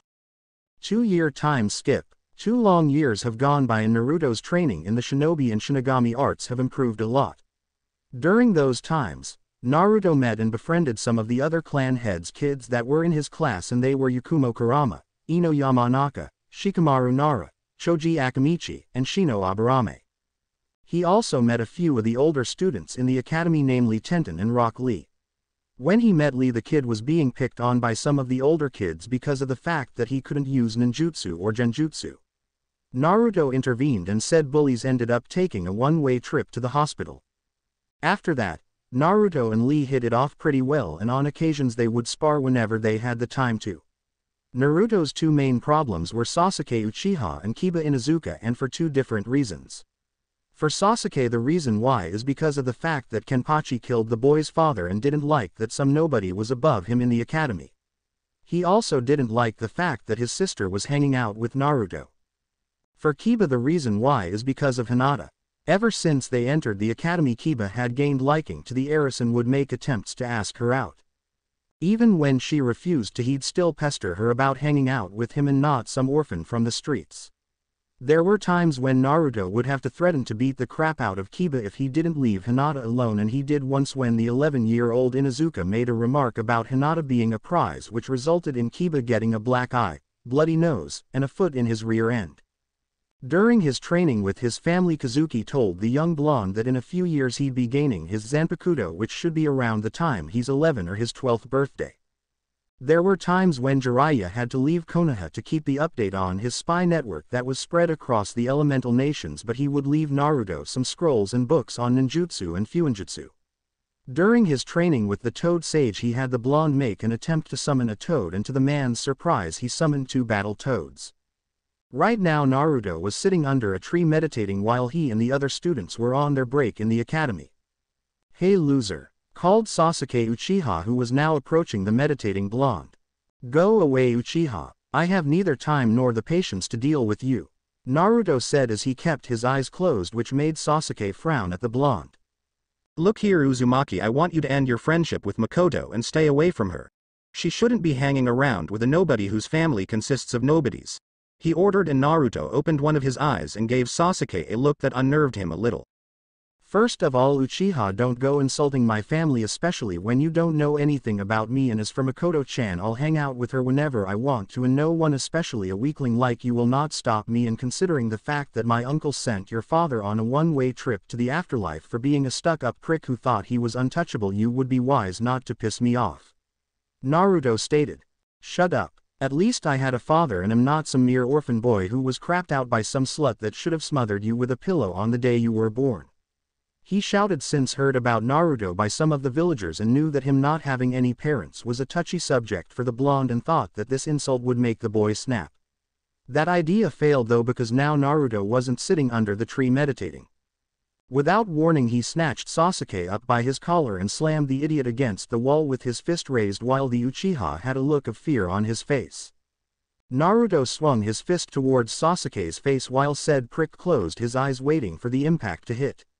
However it didn't, and heard the sound of a fist hitting the concrete wall hard entered his ears, and opened his eyes only to see an extended arm near his head and Naruto's fist implanted into the concrete wall, which had forms cracks around it. A bead of sweat fell down his face as he looked into Naruto's eyes, which were as cold as ice. "Listen here you runt of the family, and listen well," Naruto said in a cold tone which made the Uchiha shiver. "You are treading on dangerous grounds right now, and you should consider yourself lucky I didn't hit you with my punch, or you would have had to get your jaws wired shut and half of your teeth removed and replaced. If you ever insult my family or my deceased mother again, I will break you in half and send you back home in a wheelchair. Do you understand me?" he growled out, and Sasuke nodded in fear. Naruto pulled his fist out of the concrete wall, and to the Uchiha's surprise, Naruto's fist didn't have any scrapes or blood dripping on them, nor were they injured in any way or form. Naruto released his grip on Sasuke's collar, and the Uchiha slumped down on the ground while Naruto walked away. The runt of the clan snapped out of his stupor and growled, "This isn't over, you low-class scum." "Not by a long shot," thought Sasuke, as he glared at the retreating form of Naruto, and vowed to make the blonde pay. Watching from the shadows was Itachi Uchiha. He was impressed when he saw Naruto punch a hard concrete wall, leaving the imprint of his fist, and not even wince from doing that. He was also disappointed at how Sasuke was acting towards Naruto, and could tell he would end up suffering the same fate as their father would if he didn't get his act together. "That Uzumaki kid is pretty impressive, huh Itachi?" Shisui asked, standing on a tree branch with his hands in his pockets while said clan head nods. "Yes, he is, and considering who's been training him, he'll be the strongest in his age group within a few years," he said while the master of Shunshin nodded. "Yeah, can't say I can say the same for your runt of a brother. That kid seriously needs a wake-up call, and if he keeps pissing Naruto off, then don't be surprised if he does come home in a wheelchair," Shisui states, and the two Shunshin away. Namikaze Estate, backyard. Kazuki, Yoruichi, Kenpachi, and Kukaku were standing in the backyard with Naruto a couple of feet away with them with his shirt off. The Shikifuan seal was now glowing and pulsing, which started to increase every few seconds. "So it's already happening, huh? The kid's gonna receive his Zanpakuto?" Kenpachi asked. On the inside he was excited and wondered just what type of Zanpakuto Naruto would, and was inwardly praying that it would be a very powerful one. "It appears so, Kenpachi," Kazuki said, waving his fan in front of his face, and spoke up. "Okay now Naruto, when I say now, release as much of your Ryotsu as you can until you reach your limit, alright?" he said, and Naruto nodded. "Yes to-san," Naruto said. Kazuki kept a stern eye on the seal as the pulse grew. "Okay Naruto, now," he shouted. Silver-white-colored Ryotsu erupts from Naruto's body like a volcano and flares around the field, sending gusts of wind everywhere. Kukaku whistled in wonder as she saw her nephew unleash this much spirit energy. "Man, this kid's spirit energy is unreal." It's almost on par with that of a lieutenant, she said. I'll say. Kenpachi said with a shark-like grin on his face. Who would have thought that all that training we gave him would make him gain this much spirit energy? While Naruto kept releasing his spirit energy, the seal on his stomach started to melt and the blonde started to sweat due to the fact that he reached his limit. Just hang in there a little longer, Naru-chan. Yoruichi called out and couldn't help but worry about her son's well-being and hoped he would come out alright. When the seal fully melted away, a small golden orb formed in front of Naruto's torso and his body really heavy and his knees started to give way until Kenpachi shouted. "Hey Gaki, don't you dare keel over. Keep pushing, damn it," he barked out, and Naruto stood his ground and pushed as much spirit energy out as he could out while the orb grew in front of him. Almost there. Kazuki said silently while the orb continued to grow.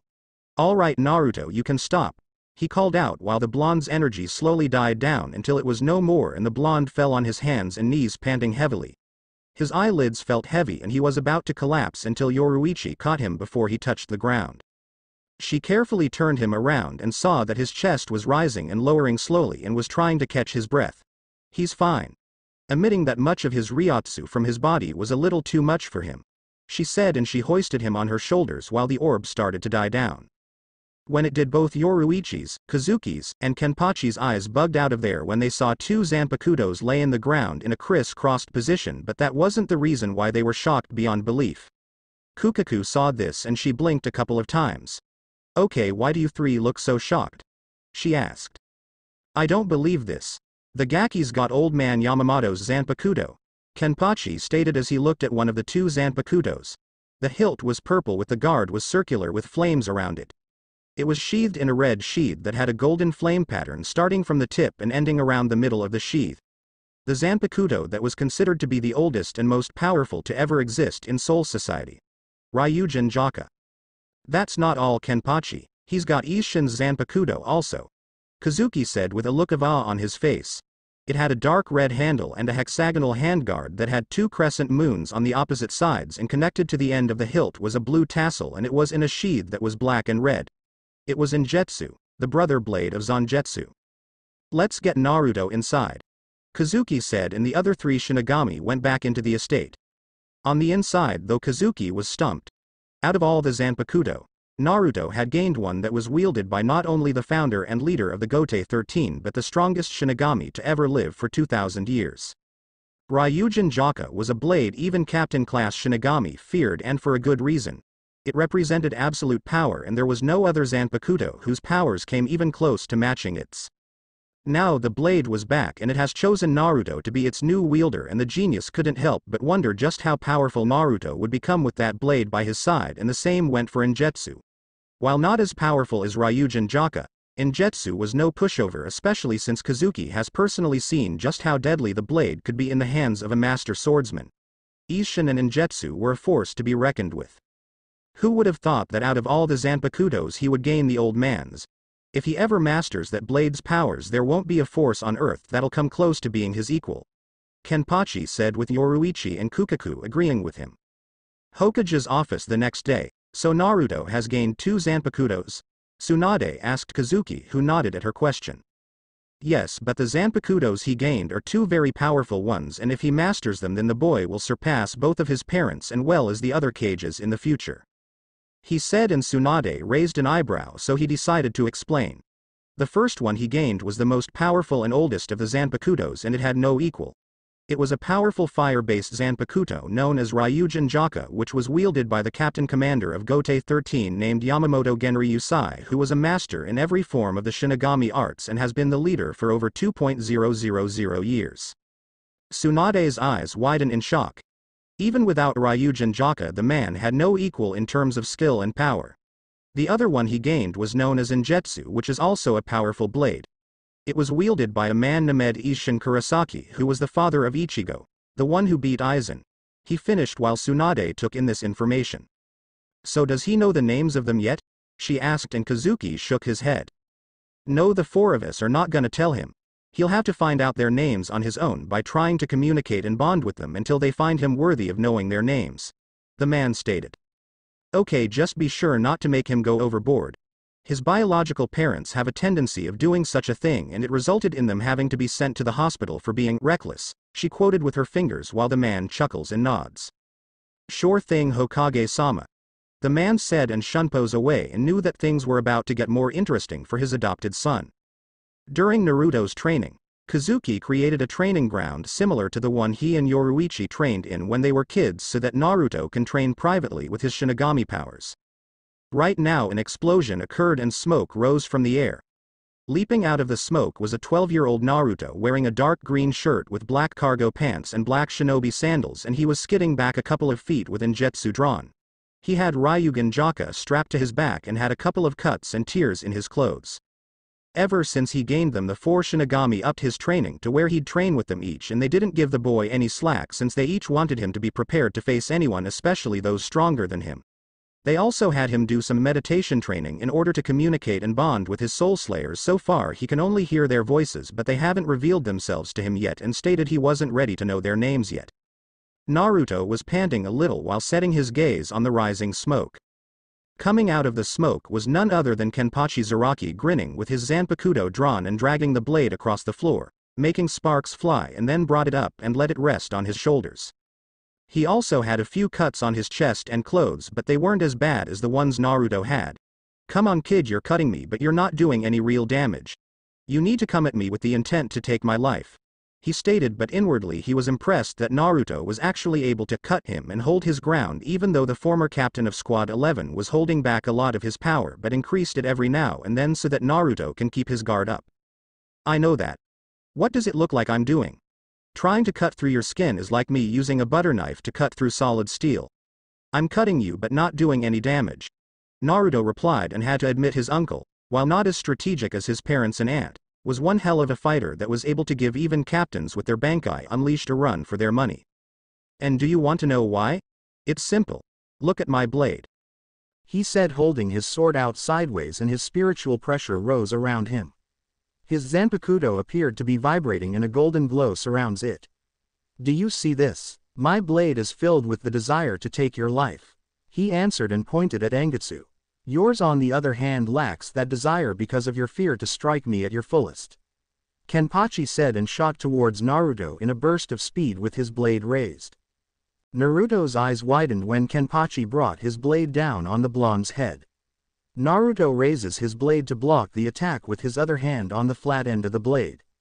Another explosion of dust erupted from the ground and the training grounds shook from the power Kenpachi put behind the blade. Naruto was gritting his teeth in frustration from the strength Kenpachi put into the blade and was struggling to keep the man's sword from cutting him in two. Damn it, he growled between his teeth.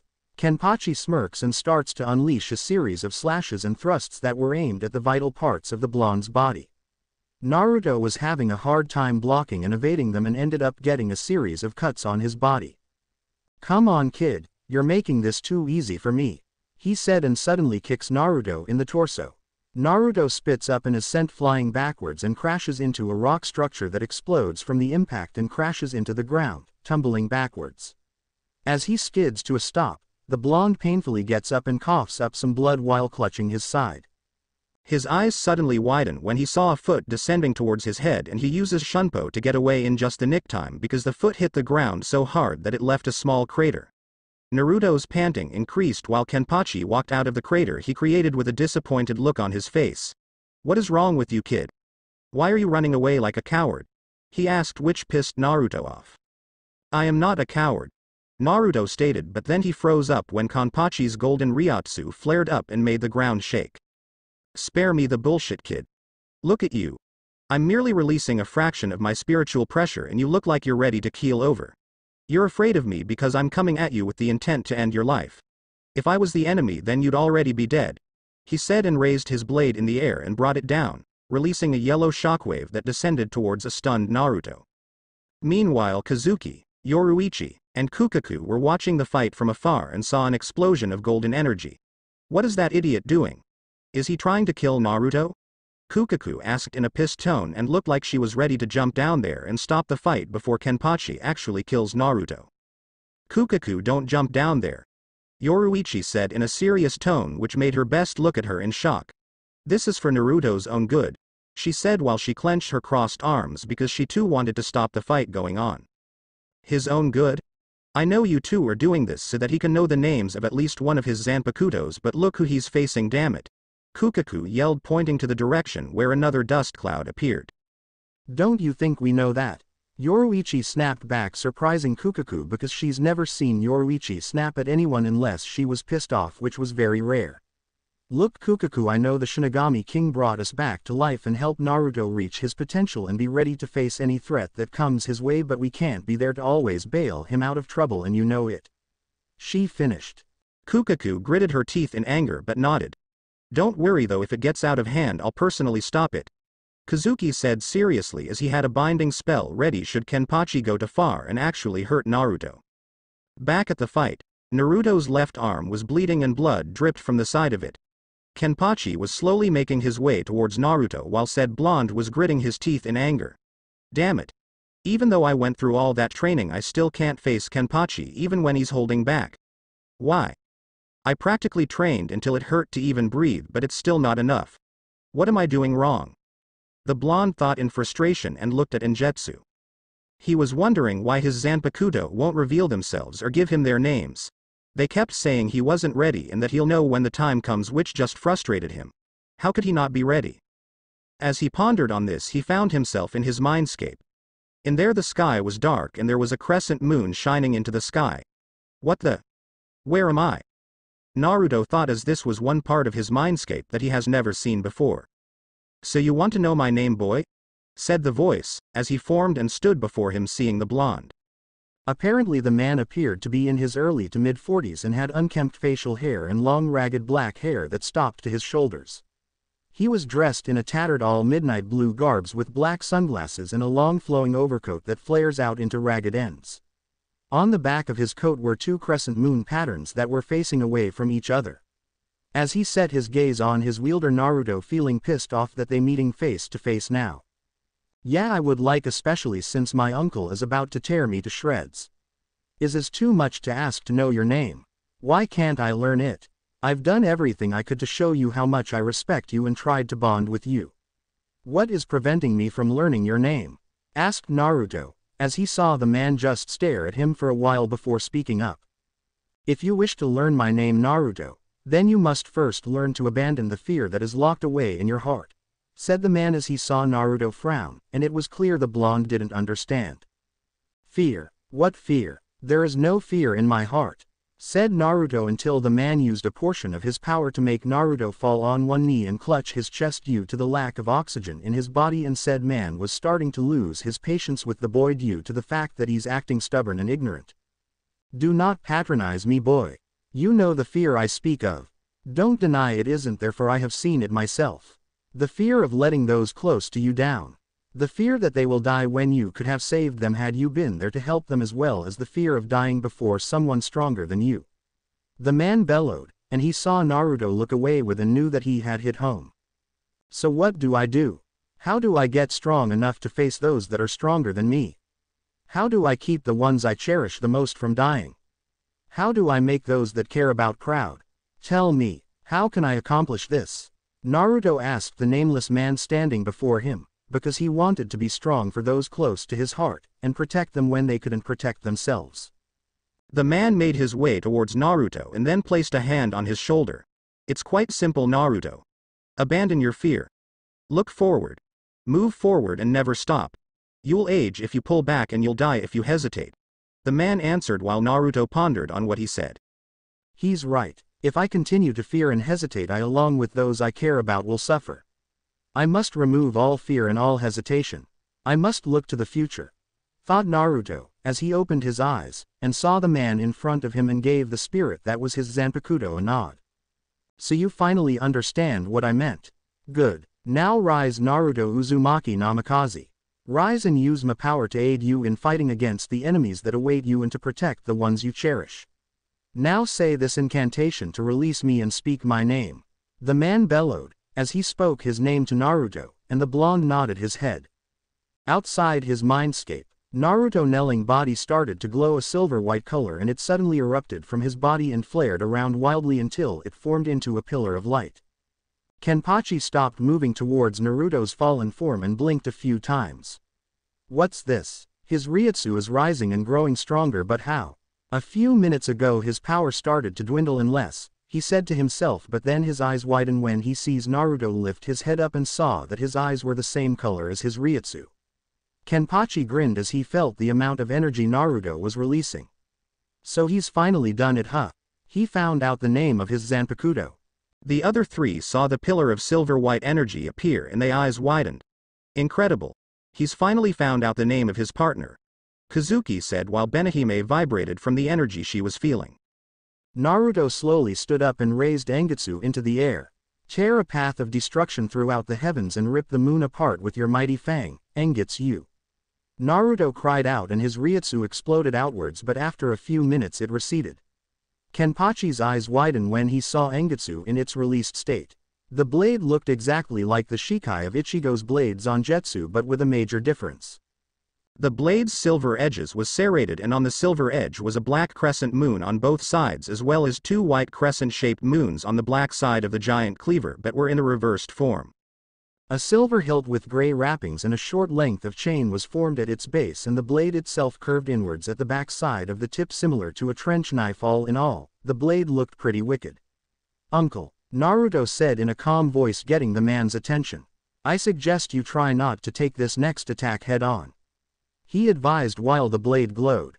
Kenpachi on the other hand raised an eyebrow when Naruto said this. "Oh. And why is that, Naruto?" Kenpachi asked, and the answer to his question was Naruto lifting up his head and the irises of his eyes were now silver. "Because right now I can barely control it," Naruto replied, and the ground underneath him exploded and formed a ring around him. Kazuki's eyes widened when he saw this and inwardly cursed. "Kenpachi, remove your eye patch now. Do not face that attack head-on," the man yelled. Kenpachi's eyes widened when he heard Kazuki tell him not to take that attack head-on and felt the power emitting from Naruto's Shikai. A battle cry escaped from the blonde's mouth and he swung Injetsu downward, releasing a powerful silver-white energy wave that descended toward Kenpachi. "Shit," Kenpachi said and instantly ripped the eye patch off. Kazuki, Yoruichi, and Kenpachi were forced to cover their eyes as the attack emitted a bright light and debris flew in opposite directions. As the attack died down, they uncovered their eyes and saw a long and wide deep crevice that stretched on for miles, and Kukaku whistle. "Wow, talk about destructive. Wait, where is Kenpachi?" she asked and was inwardly fearing for the worst and thought that the man was vaporized by the attack. "There he is," Yoruichi said and saw the man was a couple of feet away from the crevice. Said battle-hungry warrior's eye pact was gone and there was a deep gash that started from his shoulder and ended at his torso. Blood was dripping down his arm and the left side of his clothing was gone. "Man, that was close," Kenpachi muttered as he saw the deep crevice. "Had I not removed my eye patch I would have lost my arm." He turned his attention to Naruto and saw the blonde was sprawled out on the ground snoring with drooling while Angetsu was planted on the ground. Kenpachi chuckled at the sight and walked over to the unconscious Shinigami, shinobi in training. "Good job, kid. You put everything in that move and actually cut me," he said, and that was when the other three Shinigami appeared beside Kenpachi and Kazuki chuckles. "Would you look at that? The poor kid used so much of his energy into that attack that he knocked himself out. Talk about reckless," he said jokingly while Angetsu reverted back into its sealed state. Yoruichi walked over to Naruto's unconscious form, puts Angetsu back into the sheath, and picks up Naruto, placing her son on her back. "Yeah, reckless, just a certain orange-haired boy we all used to know," Yoruichi stated with a smile on her face, since Naruto did remind her a little of Ichigo, since the teenager had a knack for pushing himself over the edge, especially for those he cares about. Afterwards, she carries him off into the compound while Kazuki looks at the damage and sighs.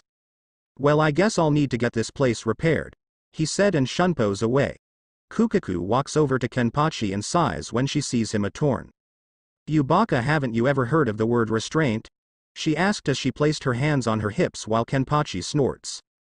"Please, restraint is for cowards and weaklings and no nephew of mine is gonna be one," he said, only to get slapped upside the head by the female Shiba, but he hardly felt it. "Baka. He's a kid, for crying out loud. You're supposed to train him, not beat him near an inch of his life like you did those idiots," she yelled while he smirked. "It's called tough love, Kukaku," So are you gonna just stand there ogling my torn up body, or are you gonna get me patched up? He teased, making the woman blush and glare at him. Shut up or you're sleeping on the couch for a week, she threatened, but all that made Kenpachi do was grin. That may have an effect on Kazuki, but we both know who'll be missing who in the bed at night. He responded while her cheeks puffed out and she walked away, dragging the man by his torn collar. Kenpachi on the other was checking out Kukaku's swaying hips and ass and whistled. Is it just me or are your skirts getting tighter? He asked, and Kukaku's entire face turned scarlet and steam was coming out of her ears. It took all her willpower not to punch the man dead in the face, but if she did that, she'd only be hurting her own hand if not breaking it, since his skin is tougher than steel.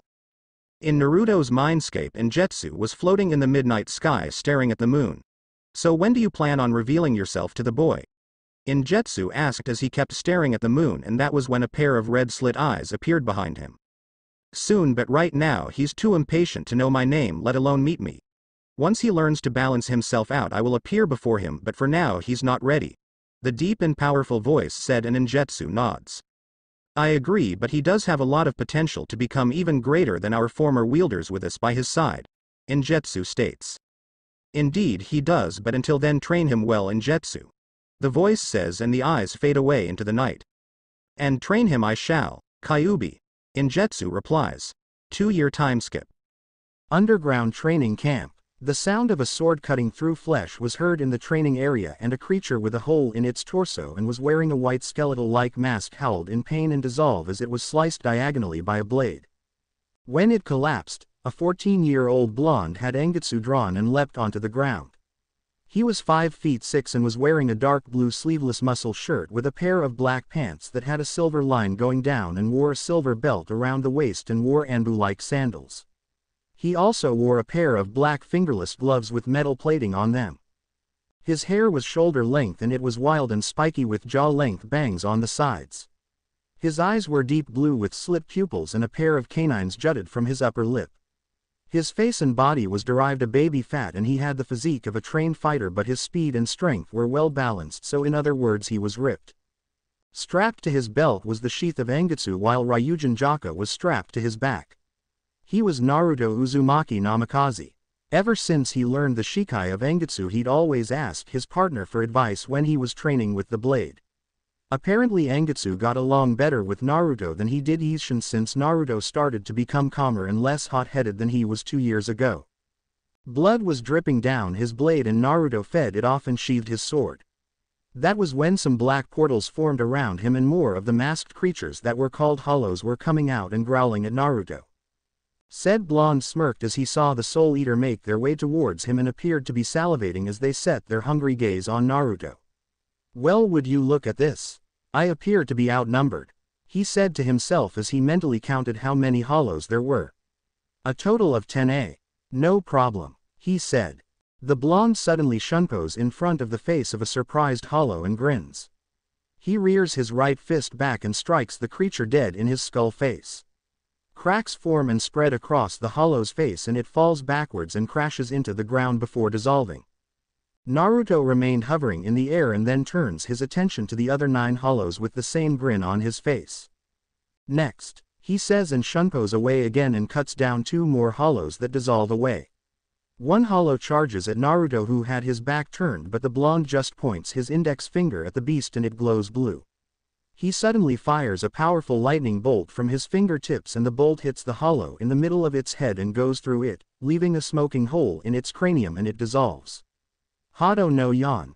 Byakurai. Naruto says while a large fist descends towards his body. Naruto vanished as the fist misses and appears above the hollow that tried to strike him from behind with his right leg up.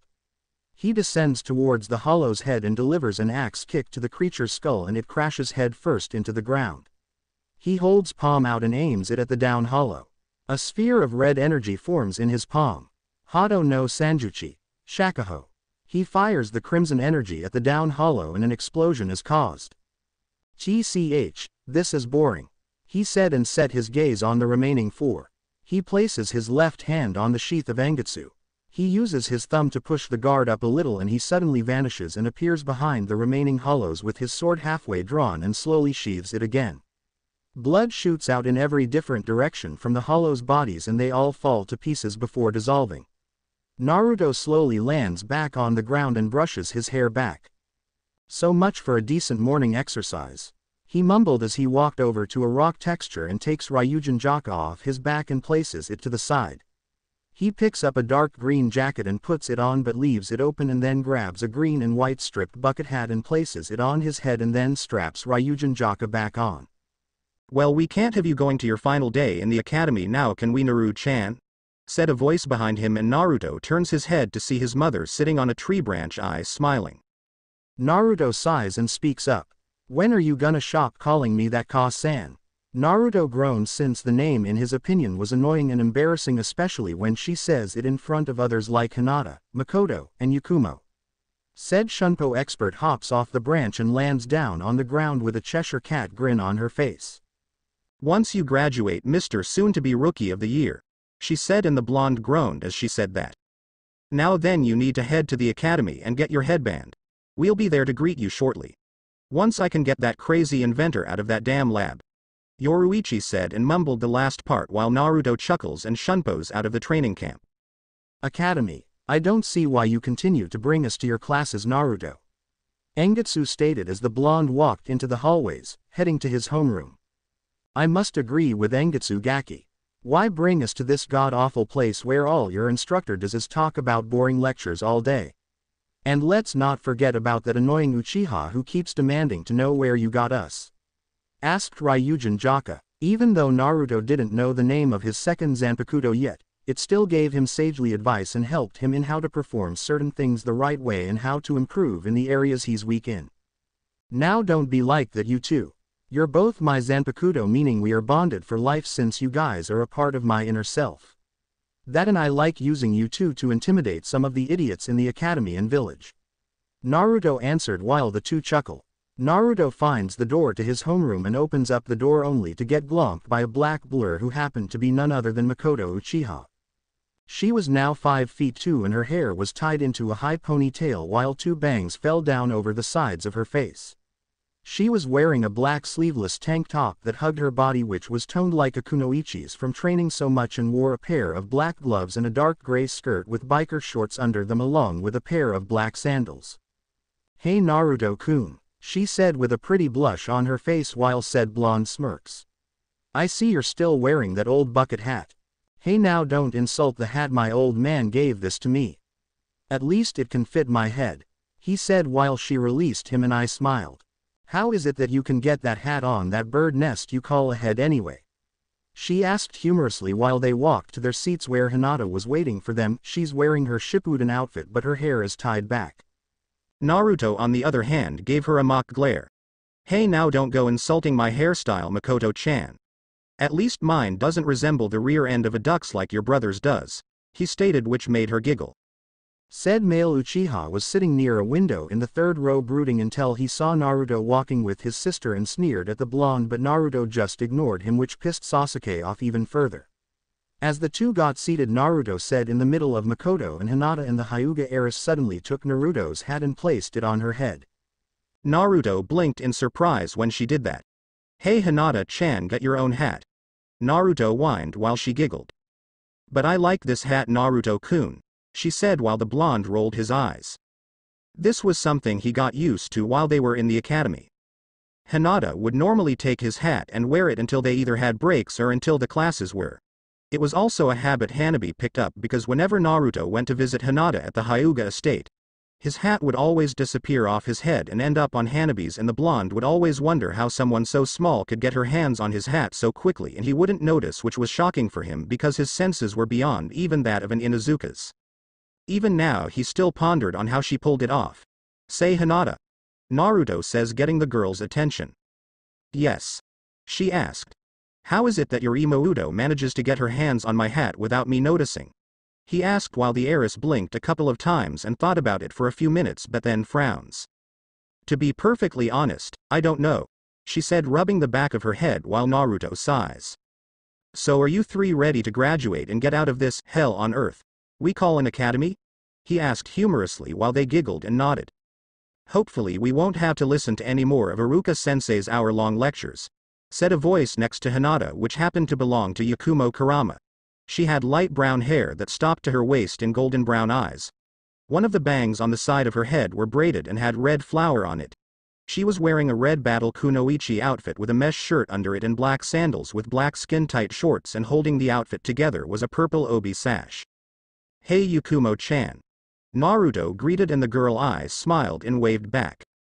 "Still wearing that old hat I see, Naruto-kun," she said, and his shoulders slumped. "Why is everyone always commenting on my hat? It is that ugly," he muttered to himself while the three giggled.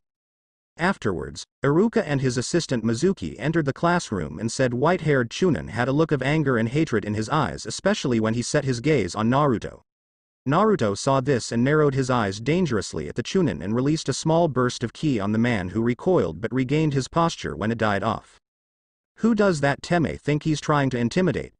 My uncle's gaze makes his look like a newborn kitten."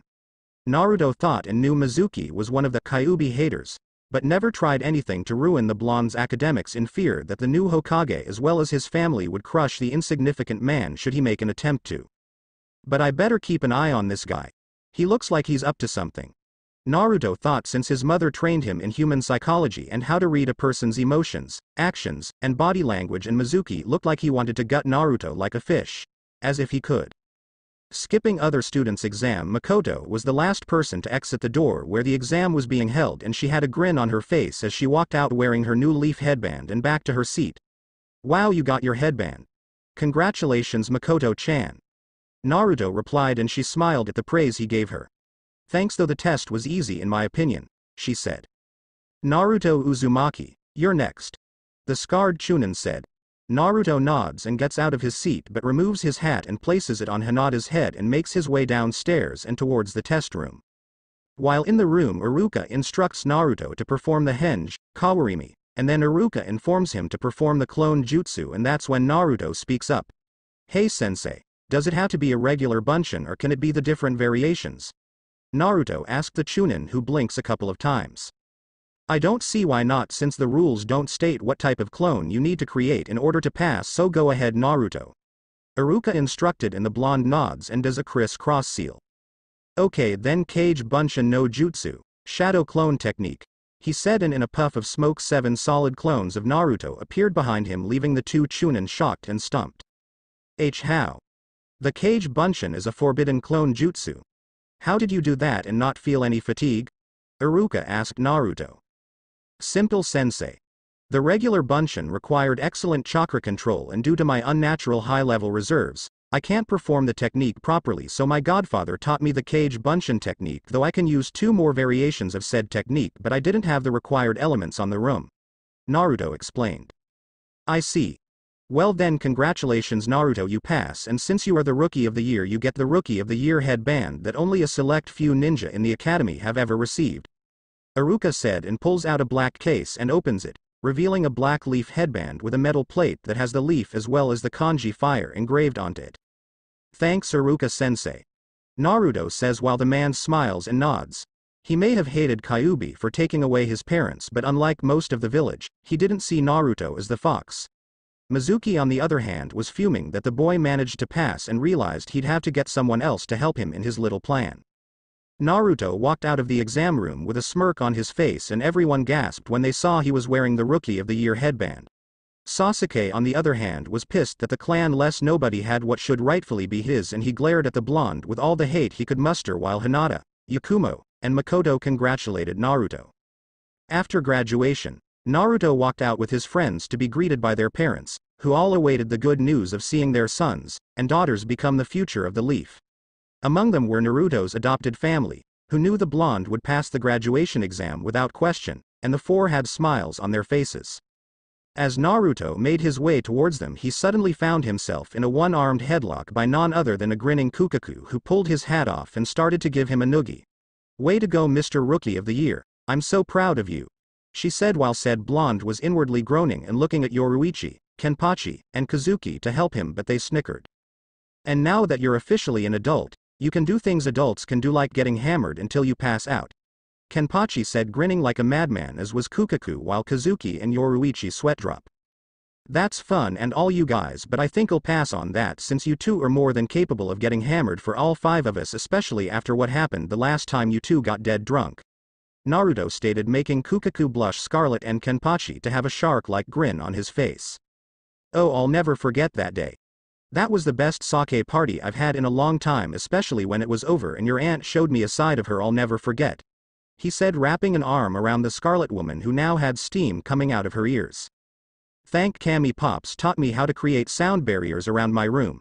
He mentioned something about Oba-san here crying out to the heavens all night and Uncle Kenpachi being a monster in bed. Naruto said, and the female Shiba was glowing red while Kenpachi laughed out loud. Kazuki chuckles and tilts his hat up, noticing that Hinata was being congratulated by her parents and Hanabi was practically bouncing around her sister, saying how lucky she was to be a ninja. Makoto and Sasuke were being congratulated by their mother, and Itachi was currently ruffling his little sister's hair much to the girl's displeasure. Sasuke glanced at Naruto and his family once again and frowns. Itachi notices this and inwardly sighs, wondering why Sasuke can't just let things go and stop antagonizing the young blonde. That was when Mizuki approached the four and spoke up. "Excuse me, Makoto-sama. May I please borrow your youngest son for a few seconds?" The Chunin asked, and Makoto blinks for a few seconds and nods. Sasuke was confused also but shrugs and follows the man to a corner. "So what do you want?" Sasuke asked the white-haired Chunin, who smirks. "Just wanted to know if you were interested doing a special test that would improve your clan's reputation more, as well as proving to the Uzumaki kid that you're better than him despite his status as Rookie of the Year." Mizuki asked the boy, who raised an eyebrow and had a look of interest on his face. "What kind of test?" the Uchiha asked, and Mizuki's smile grew. "Oh, just a test only the elite get to handle. Elites like yourself, but before I get to that, would you like to know a secret about Naruto over there and why some of the people in the village don't seem to like him?" he asked, and Sasuke nods because he wanted more than anything to put the blonde freak in his place, which was under his foot. Right now Naruto's family as well as Hinata's were talking to each other, while Hinata just stood there and listened. Naruto looked around and turned his attention to Mizuki, who was talking to Sasuke, and saw the Uchiha's eyes widen but then narrow and glares at Naruto from the corner of his eye, getting a raised eyebrow from the blonde, and also saw Mizuki grinning like he won the lottery. Sasuke smirks back at Mizuki and shakes the man's head and nods. Now Naruto was wondering what the two were planning. "Hey Naruto. Come on, we're gonna go celebrate at the house with Sake," Kukaku yelled, and Naruto sighs and heads back to meet his parents. Nighttime. Sasuke Uchiha was heading into the forest smiling. "Why do you ask?" "Because he managed to sneak into the Hokage tower and steal the forbidden scroll that contained powerful and dangerous techniques without even getting noticed. Once I get this scroll to Mizuki and get the jutsu in it, my clan's reputation will go beyond even the Yondaimes and prove that I'm better than that freak who calls himself human," the prick said. "Is that so?" a familiar voice replied, and Sasuke stopped and looked around until Naruto appeared in front of the Uchiha, who had his arms folded. "You must be very brave or very stupid to steal one of the most treasured possessions in the village, Sasuke." Sasuke scowls and sets the scroll down. "Get out of my way, demon. I've been given a mission that only the elite can do, and no freak of nature will get in my way," he said, as he wasn't gonna be denied his path to greatness by some orphan. Naruto, on the other hand, narrowed his eyes at the prick. "What did you just call me?" Naruto asked dangerously, while Sasuke had the nerve and gall to smirk. "What? Surprised that I know about your little secret, Naruto, or should I say, Kyuubi?" Sasuke said with a grin on his face, and Naruto's eyes were now as cold as ice. "Mizuki told me about how you're responsible for attacking the village and killing the Yondaime," he said, and pulled out 2 kunai. "So I think I'll do the village a favor and kill you, monster," he said, and charged at Naruto with a sick smile on his face. Naruto, on the other hand, vanished, shocking Sasuke, and the next thing the Uchiha knew, he was struck in the torso by a powerful kick and was sent flying into a tree and slides down it. "You really are stupid, Uchiha," Naruto said in a cold tone while Sasuke struggled to get up. "You just broke a high-class law that is punishable by death, and by all rights I should kill you," he said, and Sasuke's eyes widen as he saw Naruto slowly draw his sword but then stops midway and smiles. "Actually, I don't think that will be necessary since your brother looks like he wants to do the deed for me," Naruto finished, which confused Sasuke until a shadow loomed over him and said Uchiha had a look of fear and dread on his face. He slowly turned his head to the right only to see Itachi's looming form look down at him, and his Sharingan eyes were glowing red. "Hello, little brother," Itachi said in a cold and dark tone, while the runt of the family shivered in fear as he saw the soul-piercing gaze his older brother gave him. "You have no idea how much trouble you're in, you fool," said clan head, grabbed Sasuke by his collar, lifted him up and punched Sasuke with so much force that said boy was knocked out instantly. "Naruto-san, can you deal with the other traitor? I already informed the Godem about the scroll being stolen and she has sent ninja to search for Mizuki and the scroll," Itachi asked, and Naruto nods. "Sure thing, and all your brother's fate in your hands," Naruto said as he handed Itachi the forbidden scroll, and the Uchiha nods. "Very well, and as for my little brother, he's gonna be having a little one-on-one session with me, and he'll be lucky that he doesn't get sent to jail or worse, banished from the clan for his insolence," he replies, and then shunshuns away with Sasuke and the scroll so that he can deliver it to the Godem. Naruto whistles and tilts his hat down. "I'd say I feel sorry for the Teme, but then I'd be lying. Now it's time to take down the traitor," Naruto says, and shunpos into the forest. Mizuki smiled evilly at his brilliant achievement in fooling the Uchiha into taking the forbidden scroll of sealing, as he just lied to the brat about it being a top-secret exam, and given to only those with the greatest kind of potential in being a shinobi of the leaf. Said raven-haired boy was giddy with when he said that, and how the kid followed the notion without question. "Hello Mizuki-tem," said Naruto from behind the so-called teacher and scaring the man right out of his hiding spot. Naruto chuckles and tilts his hat up. What are you doing here, demon brat?" said Mizuki, as he saw Naruto grinning at him, and knew it wasn't a good thing that the boy was here. "Funny, I was actually wondering the same thing about you. As it turns out, your little errand boy got caught not too long ago by me and his brother. You know Itachi Uchiha, right?" said Naruto, as he saw Mizuki look at him in surprise, then leap from the trees to the grass, and tried to make a break for it before Naruto appeared in front of the traitor. Within moments, several shinobi surrounded them, and their weapons were drawn. "So the big bad demon is actually using his brain for once. Perhaps you'd also know why you are hated by everyone in the village. Why these shinobi would sooner attack you and let me go free while they become the heroes of the leaf for ending your miserable existence," said Mizuki, as he knew several of these shinobi, and knew they hated Naruto for what he held. "If you're referring to the Kyuubi, then yes, I do know of him, but sadly the fox is no longer a part of me," said Naruto, as he saw Mizuki frown at him, and so did the other shinobi too, since they didn't understand what the boy was talking about. "Don't try to hide it. You are Kyuubi, you attacked the leaf 12 years ago and now you are going to die," said Mizuki, as he saw the leaf shinobi around him look at the blonde, and grinned at how this worked out for him. "Oh really?" said Naruto, as he looked around to see the leaf shinobi around him were now all getting ready to fight him, instead of going after Mizuki, and sighed at this new turn of events. "Yes really, that may be Hokage, but she will never be able to remove the village's desire to spill your blood, demon. Even if she has the backing of those 4 freaks that are your adopted family, the village will never care about you and will see to it that your life ends one way or another at their hands," said Mizuki, as he pulled out a kunai, and was pleased that this situation was in his favor. "You may be right, but I could care less," Naruto said, and pulls the sheathed Ryujin Jaka of his back, and the ninja were now on edge. "And if they want to make an attempt to end my life, then they can go ahead and try, but just like the other fools who have tried." Naruto vanishes once again, and several flashes of silver appeared in different directions, surprising the ninja, and Naruto appeared behind the group with Ryujin Jaka halfway drawn and slowly sheathes it. "They will fall before my blade," he said coldly, and fully sheathes his sword, and blood shoots out of the traitor's body and they fall to the ground dead. Mizuki on the other hand manages to substitute himself with a log, but he was clutching his bleeding arm. "Damn you demon, I'll kill you if it's the last thing I do," he said as he pulls out a capsule filled with a purple substance and drinks it up. He suddenly fell on all fours and his body started to transform. His body grew and started to turn gray. As he morphed, rows of gagged-like teeth formed in his mouth, his eyes turned yellow with black patches around them, and his chunin vest and shirt started to stretch, but then it ripped apart, as did his sandals, while his torn pants remained. Mizuki was now big, bulky, and gray, and was salivating at the mouth as he stared down at Naruto with hunger in his eyes. If you're all wondering, Mizuki is the same height as Yami as from Bleach. So what do you think, demon? This is the form I'll use to kill you and remove your taint from the world.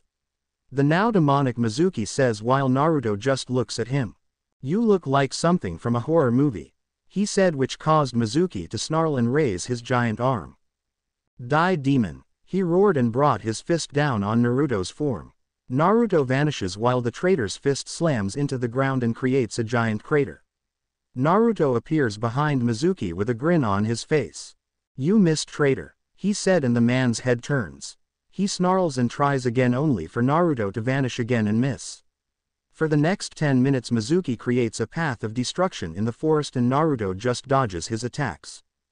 Gra, come and face me, demon, or else I'll go pay a visit to those 3 girls you care about so much and have some fun with them, especially the Hyuga slut. He roared out, but then he cried out in agony due to the fact that his right arm was lopped off and blood sprayed out of his stump of an arm. Naruto was now standing on thin air with a pissed-off expression on his face. Consider those words your last, traitor. Bakudo no Rokujuichi, Rokujakoro, Naruto says, pointing his index finger at Mizuki. A flash of yellow emit from his fingertips and 6 thin, wide beams of light that slam into Mizuki's midsection. Gah! I can't move. What did you do to me, demon brat? Mizuki roared, struggling to escape from the beams of light that kept him from moving. Perhaps now I can be of some assistance to you, Naruto, said Ryujin Jaka, that was glowing a reddish-orange color. Said blonde blinks and looks at the glowing sword. Now is not the time for questions. You have earned the right to now use me since you balanced yourself out both physically, mentally, and spiritually. Now repeat these words and call out my name. The deep voice says, and Naruto nods. Fiery colored spirit energy flares out of Naruto's body and the air around him appears to be heating up. Now you're screwed, Mizuki, Naruto says as the flaming aura grows. Reduce all creation into ash, Ryujin Jaka. As he said the incantation and the name of his second Zanpakuto, a large blazing firestorm erupted out of nowhere and roars to life behind Naruto. Mizuki's eyes widened in awe and disbelief as he saw the pariah of Konoha summon a large wall of fire out of nowhere. Incredible. So this is your Shikai Ryujin Jaka. I can practically feel the heat from your flames, the blonde thought. Yes, Naruto, this is my Shikai. As you know, I am the oldest and most powerful of any other Zanpakuto. My very Shikai was strong enough to even make Captain-class Shinigami fear me. My flames are not ordinary either. The heat alone is powerful enough to scorch even the heavens and incinerate all in its path, he explained while Naruto's eyes widened. Do not worry though. My flames will only harm those that are your targets and will protect those whom you cherish. Now then, incinerate this vile creature and give him a reason why your will of fire is so strong, my former vessel. He finishes and Naruto's eyes widened even more and looked at the flame-covered blade. Kyuubi, was all he got to say as he heard Mizuki roar and thrash around like a mad dog. Oh, I forgot about you, Mizuki Tem. Now then, I hope you like hell because that's gonna be your permanent vacation spot. He says and swings the blade downwards and a large wave of fire descends towards Mizuki, whose eyes widened in fear and disbelief. That last thing Naruto heard from the traitor was his wailing screams as the flames devoured him, but they soon died off in no less than a few minutes. Naruto lands on the ground as the flames surrounded him, and as he sheathes his weapon the flames return into the blade and dissipate. Naruto looks around the forest to see it was slightly charred and grins a little. I guess I need to work on my control a little more, he said, and then shunpos away to inform his godmother about the traitor's death. To say Tsunade was pissed was an understatement. She couldn't believe that the shinobi she sent out to go after Mizuki and would go so far as to make an attempt to kill her grandson and assist the now dead traitor. Another thing she was pissed about was that now Sasuke Uchiha knew about Naruto's former condition and also broke the law, and right now she wanted nothing more than to beat that prick into paste. Right now Itachi and Naruto were in the tower. Sasuke, however, was at the Uchiha Police Force HQ with Shisui watching over him to make sure he didn't do something stupid. Itachi, the actions your brother committed tonight were very serious. Not only has he stolen the Forbidden Scroll, but he also knows one of Konoha's greatest secrets, and that is Naruto being the container of Kyuubi. Not only that, but he attempted to cause physical harm to the last survivor of the Namikaze clan, she said in a serious tone while the clan head nods in agreement. Yes, I know, Hokage-sama, and I am asking you that I be the one that deals out his punishment, since his actions will also affect me and my clan's reputation. Itachi asks the female Senju, who raised an eyebrow. I can understand that much, but do you realize that Sasuke could and probably will lose his shinobi license over this event, and he'll more than likely be doing some prison time? She states, and once again Itachi nods. Yes, I know, but perhaps we can come to some form of compromise, Hokage-sama, Itachi suggests, since he wanted to resolve this situation in a good way that will not destroy what little dignity his clan had left in the village, since his father as well as the former elder council were responsible for what their clan was reduced to. A compromise? What did you have in mind? Tsunade asked, as she knew Itachi was one of the few Uchiha who wasn't arrogant and doesn't believe he is above the others in terms of status and rank. That is why he was acknowledged and respected by his peers, especially the more experienced ninja, because it amazed them how someone so young can be so mature. I would suggest one where he is to be put on probation in the village for at least 5 months, and he will not be allowed to do any missions outside of the village until you deem him in whatever team he's on ready. He said while she pondered on this. I know the punishment may seem light, in your opinion, but like I said earlier, I will be giving him my form of punishment and show him the errors of his ways. Trust me when I say that what I'm requesting will be an act of mercy compared to what I have planned for my little brother, he said as his Sharingan eye flashed for a few seconds. Tsunade and Naruto saw the look in Itachi's eyes and didn't know whether or not to be sorry for Sasuke. Tsunade personally saw how ruthless Itachi could be with certain members of his clan, being examples. A couple years back, when Itachi became the new clan head, a few members of the police force wanted to avenge their former fallen leader, but instead got beaten near an inch of their life by Itachi and afterwards had their eyes sealed away, dishonored publicly, thrown in prison, and removed from the Uchiha clan.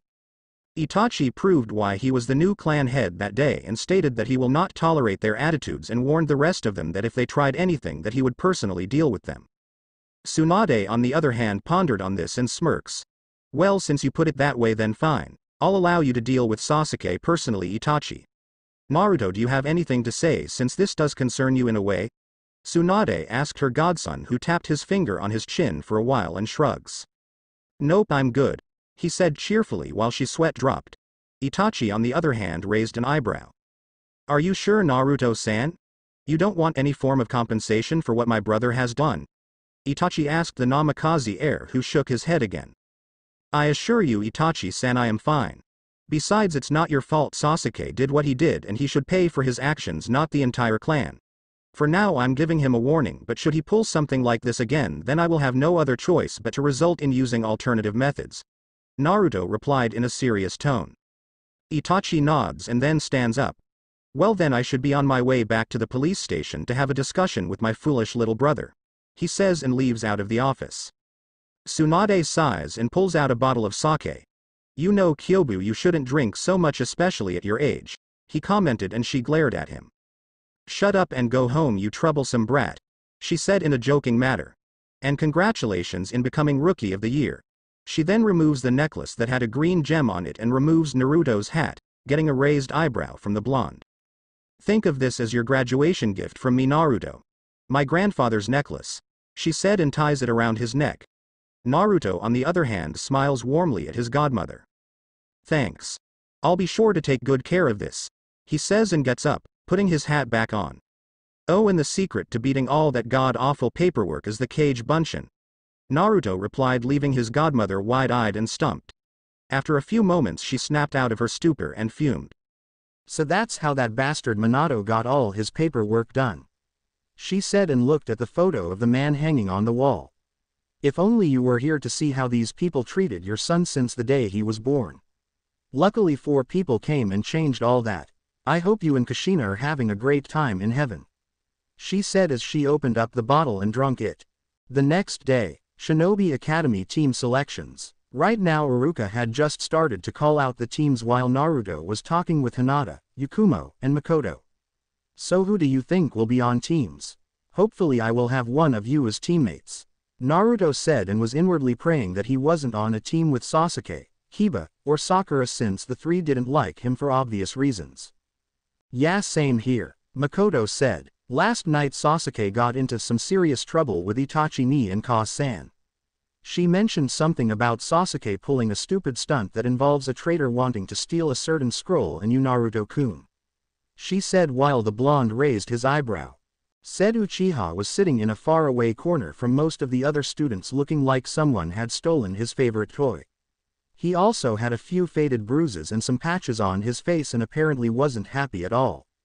Yeah, but I can't tell you girls on account that it's a top secret that is punishable by death if revealed to those unaware. Luckily your brother was spared from death by Itachi-san by the request of the Hokage. He replied and got a nod from the girl. That was when Iruka spoke up. Team 6 will be Makoto Uchiha, Yakumo Kurama, and Naruto Namikaze.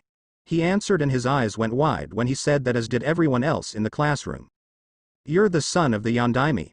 How come you never told us? Yakumo asked. I couldn't, since my dad has made a lot of enemies that would love nothing more than to kill me to get back at him for what he and my mom did during the last war. That, and he had some enemies inside the village as well. Naruto explained and saw that all of Sasuke's fangirls were now leering at him and he sweat drops. Hinata, Yakumo and Makoto each saw this and had different reactions. Hinata growled and activated her Byakugan out of pure rage. Makoto did the same and activated her fully mature Sharingan and glared dangerously at the fangirls, while a dark aura formed around Yakumo, and the shadowy figure of a grinning demon formed behind her. Stay away from our Naruto Kun, you sluts. The three kunoichi in training thought, and they looked ready to tear these weaklings who call themselves kunoichi. Their reactions caused these girls to cower in fear and avert their gaze at the Namikaze heir. Iruka, on the other hand, had a huge sweat drop on the back of his head. Okay, he said, snapping out of his stupor. Anyways, Team 6's sensei will be Yugao Azuki. He finished. When Sasuke saw his sister reveal her fully mature Sharingan, copy wheel eye, his eyes widen in disbelief and he seethed in jealousy, wondering how she gained a fully mature one while he, the older of the two, didn't, and wondered if Itachi secretly trained her in gaining their clan's bloodline. Yakumo and Makoto's eyes lit up when they learned they were gonna be teamed up with their crush, while Hinata was saddened. The blonde teenager patted her on the shoulder and gave her a look of sympathy while a sad smile formed on her face. Team 7 will be Sakura Haruno, Kiba Inuzuka, and Sasuke Uchiha. Your sensei will be Kakashi Hatake. He finished and winced in pain when said Haruno screeched out about love conquering all. Shut up. Makoto and Yakumo yelled, performing Iruka's demon head jutsu, making the girl meep and shrink in her chair. Iruka coughed again and spoke up once again. Team 8 will be Shino Aburame, Hinata Hyuga, and Sai Shimura. Your sensei will be Kurenai Yuhi. He answered. Hinata breathed a sigh of relief, since she didn't want to be on the same team with the perverted Inuzuka. She had no issues with Shino since the bug user was a good friend of her and with Naruto. Sai, on the other hand, was an enigma since his way of acting was odd in her opinion. Team 9 is still in session, so Team 10 will be Ino Yamanaka, Shikamaru Nara, and Choji Akamichi. Your sensei will be Asuma Sarutobi. He finished. Ino, on the other hand, slammed her head on the desk and anime tears fell from her face, and wondering why Kami has forsaken her. While she wasn't a fangirl like Sakura, she did have a crush on Naruto, but not on a fangirl level, since she did train with Hinata, Makoto, and Yakumo whenever she had the chance. Your senseis will be here any second now, and I wish you all luck in your shinobi career, he said while leaving the room. A few minutes later the door opened and a female Junin walked in. She was 5'5" and appeared to be in her early 20s. She had waist-length purple hair and an ivory skin complexion. Her eyes were deep brown and she wore an Anbu version of the Leaf Junin outfit with a katana strapped to her back. Team 6? She called out, and Naruto, Makoto, and Yakumo raised their hands. I'm Yugao Azuki. Meet me outside the front of the academy, she said, and shunshuns out of the room. Naruto grins and wraps an arm around Makoto's and Yakumo's waists, making them squeak in surprise. Hang on, ladies, he says, and he shunpos with them out of the academy, which shocked everyone in the room, and Sasuke was growling in anger. Outside the academy, Yugo was currently standing outside with her arms crossed and her eyes closed. Naruto suddenly appeared behind her with Yakumo and Makoto, who were now blushing since his hands was around their waist. Hello, sensei, Naruto said, which caused Yugo's eyes to shoot open, and she turned her head to see the bucket hat wearing Genin and two blushing kunoichi behind her. When did they get behind me? I couldn't even sense them, and how does he know Shunshin? She wondered. You're probably wondering if I used Shunshin to appear behind you, and the answer is no, Naruto replied while she raised an eyebrow. If that wasn't Shunshin, then what was it? She asked the blonde, who grinned. A technique my Ka-san taught me called Shunpo, which means flash step, and it's way better than the Shunshin Jutsu, Naruto answered. I've never heard of this Shunpo technique, she states while he chuckles. That's because it's a clan technique and only me and my family know how to use, Naruto answered and got a nod from his teacher. I see. Well then follow me to training ground 6, she said and motions them to follow her to the training field. Training field 6. Yugo was currently leaning against a tree with her gaze on her students, whom she can tell looked like they were ready to face the hardships of the shinobi lifestyle. Now then, since this is my first time being a sensei to the current graduates, what do you all say we start by introducing each other? She asks, getting nods from them. Good, then I'll start off first. My name is Yugo Uzuki, former Anbu Black Ops captain. My likes are my best friend and fellow swordsman Gekko Hayate, as well as my friends Kurenai, Anko, and Hana, the sword arts, and my comrades. My dislikes are traitors, perverts, and people who have no sense of honor or respect for the fallen.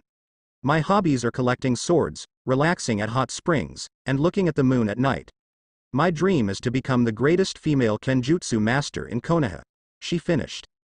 Now you three can go ahead and we'll start off with you, she said, pointing at Naruto, who nods. Okay then.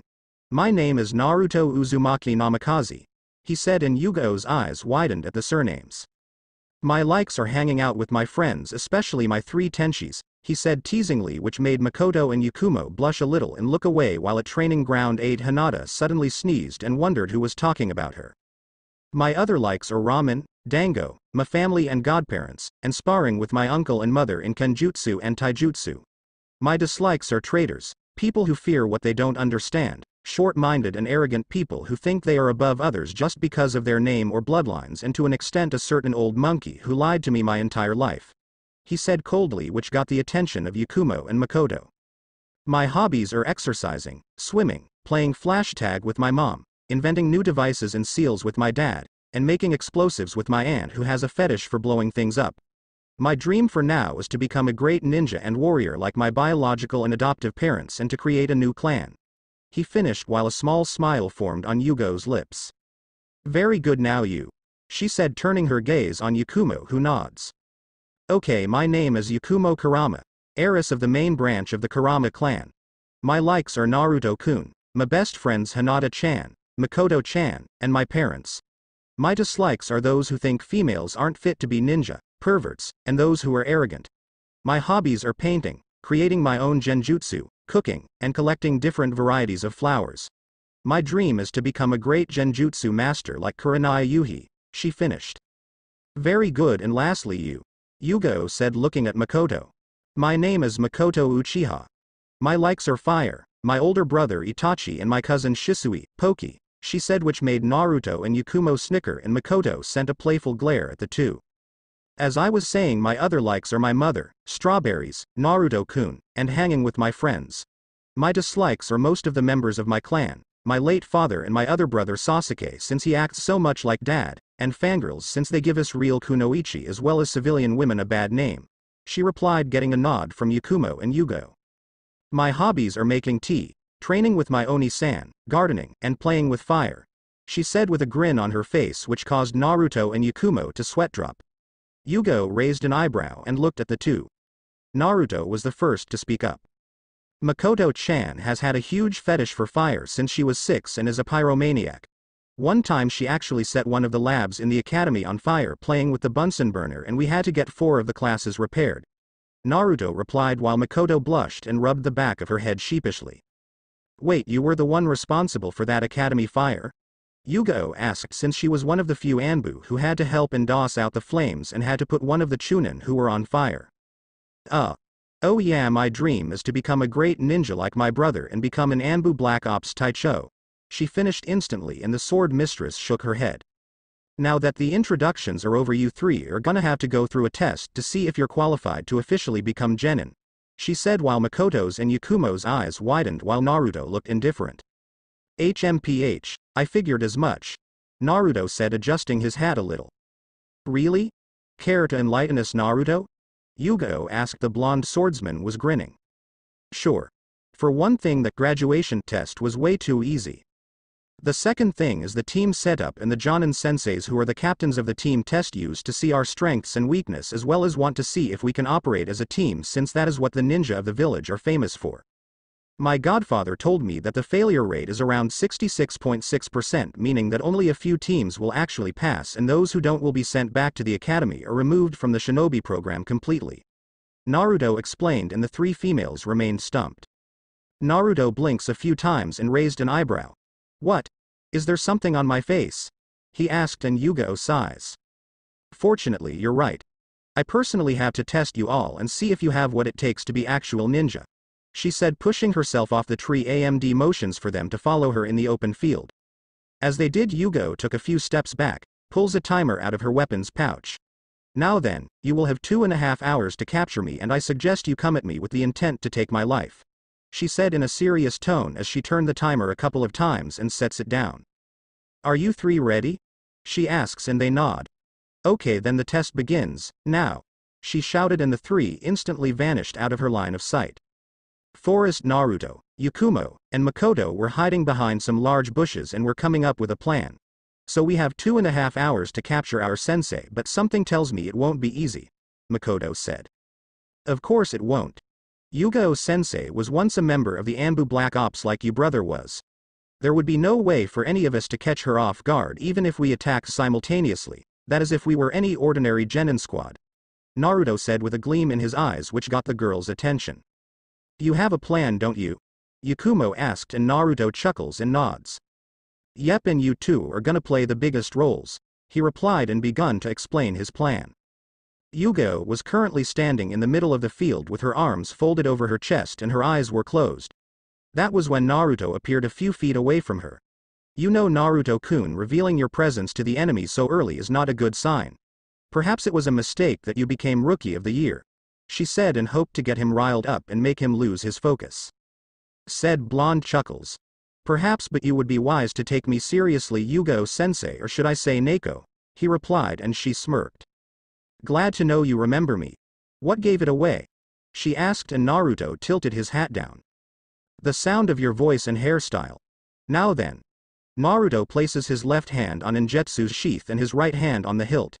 I suggest you take me seriously, sensei. I don't carry these swords around just for show, and I'm pretty sure you heard the report about me taking down Mizuki and several shinobi who wanted to end my life, correct? He asked, and she nods. Yes, but I honestly thought most of it was exaggerated, since I find it hard to believe that a newly graduate could kill several experienced Chunin and Jonin, she said, and Naruto started to chuckle, but not in a good way. Well, I can honestly say that you wouldn't be the first to not believe those facts. I guess I have no other choice but to show you, he said, and started to slowly draw ninjutsu from its sheath. Yugo saw this and chuckles. Honestly, Naruto-kun, I'm a specialist in kenjutsu. Do you honestly think you can cross blades with me of all people? She asked. The grin on Naruto's face was now feral and looked similar to the one Kenpachi has when he's about to battle. It's a shame you never met my parents or my aunt and uncle for that matter. If you had, then you'd be regretting crossing blades with me right now. Plus there's the fact that you told me to come at you with the intent to end your life. Big mistake, he said darkly and fully drew ninjutsu. When Yugo saw the look in his eyes, it unnerved her, since they were not the eyes of a green genin. They were the eyes of a trained warrior, and she had to hold down a chill that crept up her spine. Something tells me that I should take this seriously or I'll end up losing a limb, she thought, and saw Naruto twirl ninjutsu a few times before the silver blade shined in the sunlight. You can see it, can you, sensei? Naruto asked while Yugo blinked in confusion. You can see my blade's desire to kill you, he finished in a serious tone, and her eyes widened. Naruto suddenly vanished and appeared behind her, crouching down with his blade ready to bifurcate Yugo. Said female swordsman slowly turned her head to see Naruto behind her. He's fast. Clang. Ninjutsu and Yugo's custom-made katana Tsukiheim, Moon Princess, collide and grind against each other. Naruto's facial expression was calm and hard as stone, which unnerved the former Anbu member. I thought I told you to take me seriously. Why are you still holding back? Naruto asked calmly and stared to push her back, and much to her surprise, it was only with one arm. He uses the strength behind the blade to push her back, and Yugo skids back a few feet. Her eyes widened even more when she saw the blade descend towards her head, and she blocks it on reflex, but the impact causes a small crater to form under her feet. Sweet Kami, how can he be this fast and strong? I knew he was Rookie of the Year, but this is the second time he's caught me off guard. Maybe I shouldn't have told him to come at me with the intent to kill. Yugo suddenly found herself on the defensive because Naruto started to unleash a series of sword strikes while she parried and dodged most of them. Meanwhile, Yakumo was watching in awe as she saw Naruto engage their sensei in a kenjutsu match. She never thought in her wildest dreams that Naruto was this strong. That was when Makoto appeared next to Yakumo and placed a hand on her shoulder. The Kurama heiress turns her head to see Makoto. The traps are in place. Give Naruto-kun the signal once he's clear, she said, and Yakumo nods while the female Uchiha leaps away. Yugo continued to be on the defensive from Naruto's onslaught and got a couple of cuts on her sleeves and flak jacket. Whoever trained this kid in kenjutsu must have been one hell of a teacher. He managed to nick me a couple of times, and some of those attacks would have done more than that. She thought, and then found her back pressed up against a tree and she cursed inwardly. Naruto took this opportunity to perform a diagonal slash and seemed to slice a horrified Yugo in half until she puffed away, revealing a log that was cut in half, and the tree he cut through collapsed with a loud crash. Kawarimi huh? He said and looked around only to see a couple of flashes from a faraway tree. Yakumo was currently flashing her headband, giving Naruto the signal while he smirks. Alright. Now phase 2 begins, he says and shunpos out of the field. Yugo was breathing a sigh of relief behind a large bush. That was too close, she muttered, but then smiled. But I have to admit he's good. He'd probably give even Hayate a run for his money. She suddenly jumps to her feet and leaps away due to the fact that a volley of kunai ascended towards her and hit the spot she was formerly at. As she lands, she feels something tug back under her ankle and looks down to see some ninja wire. She hears something snap, and shooting from the trees was a volley of shuriken, kunai, and senbons. She leaps away from the trap and onto a tree branch, but hears something sizzling. She looks down and her eyes widened when she saw several exploding tags sizzle and light up. Whoa! She cried out and shunshuns away while half of the tree explodes. She appears away from the burning tree and a block blur appears behind her. It was Makoto with her leg reared back. Out of pure reflex, Yugo blocked the kick with her forearm. Makoto stops the kick and grabs Yugo's sleeve and uses it to lift herself off the ground and onto the air with her leg raised. She brought it down, but Yugo caught it with her hand and grabbed the girl by her arm and threw her off. Makoto flipped her body and landed back on her feet. She then started to perform some hand seals at Chunin level speeds, making Yugo's eyes bug out. No way she can perform hand seals at that speed and elemental jutsu. Did Itachi teach her? She thought while Hikari stopped at the tiger seal and inhaled. Kaden. Gokyaku no Jutsu, fire release, grand fireball technique.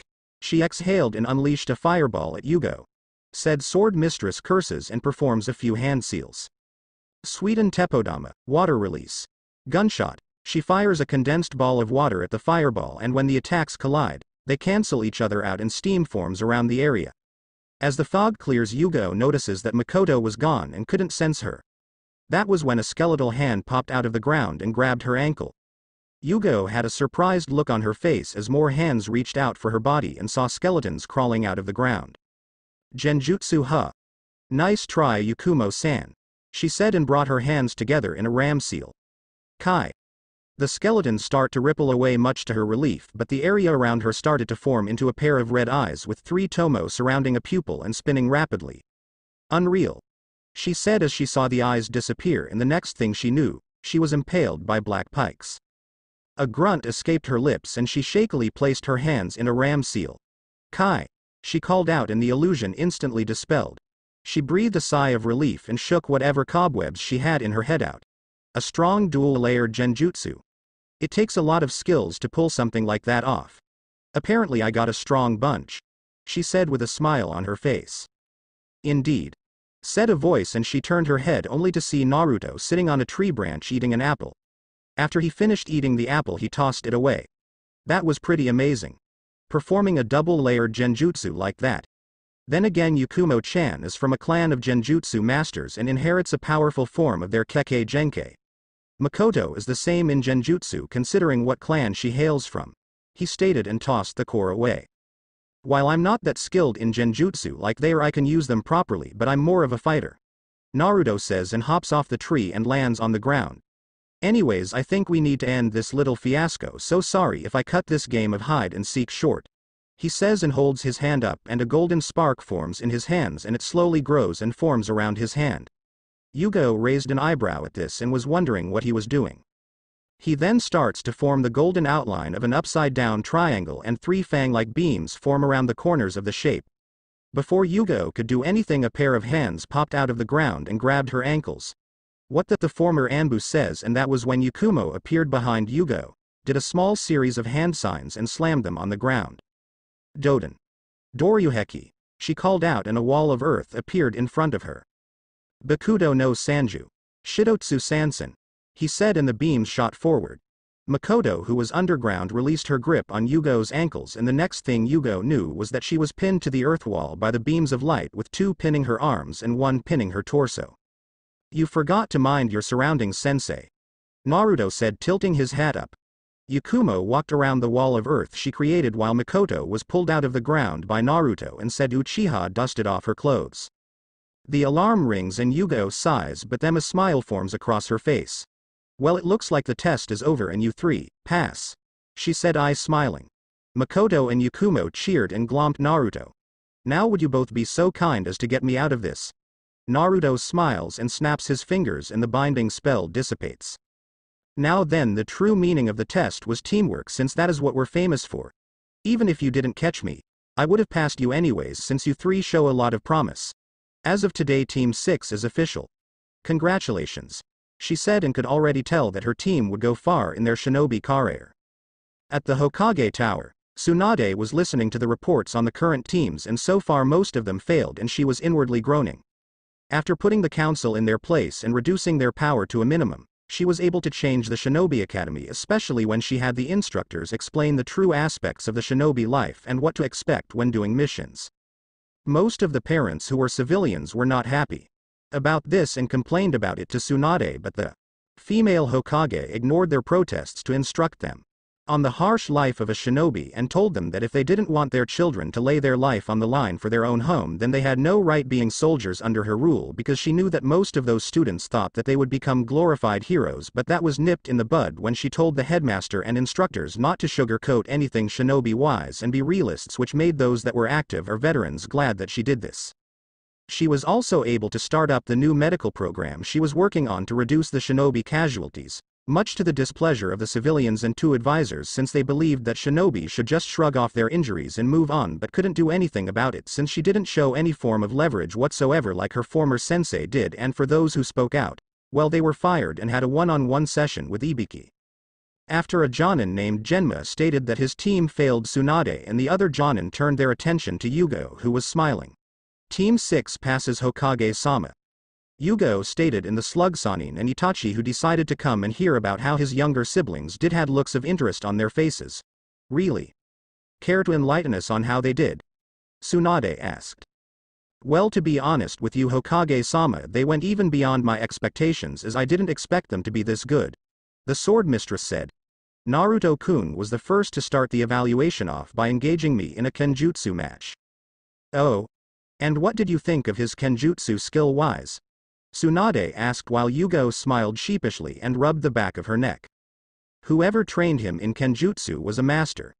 Even when I was his age, I was never that skilled with a sword, and he even managed to get a few hits on me even though I held back, but something told me he did too, she stated, which got wide eyes from them, since Yugo was one of the most prominent sword users in the village aside from Hayate.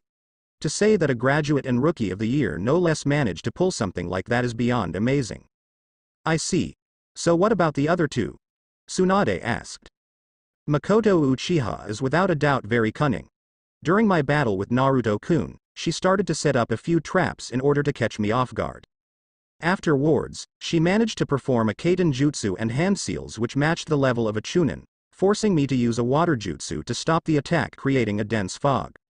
She managed to disappear in the fog, and during that time Yakumo took the opportunity to create a genjutsu while I was distracted. I made an attempt to dispel it, but apparently Makoto managed to assist her by creating a dual-layered genjutsu with her Sharingan and forced me to input more chakra in order to dispel it, since it was at least on par with a B-ranked genjutsu, she explained while the rest of them remained gobsmacked.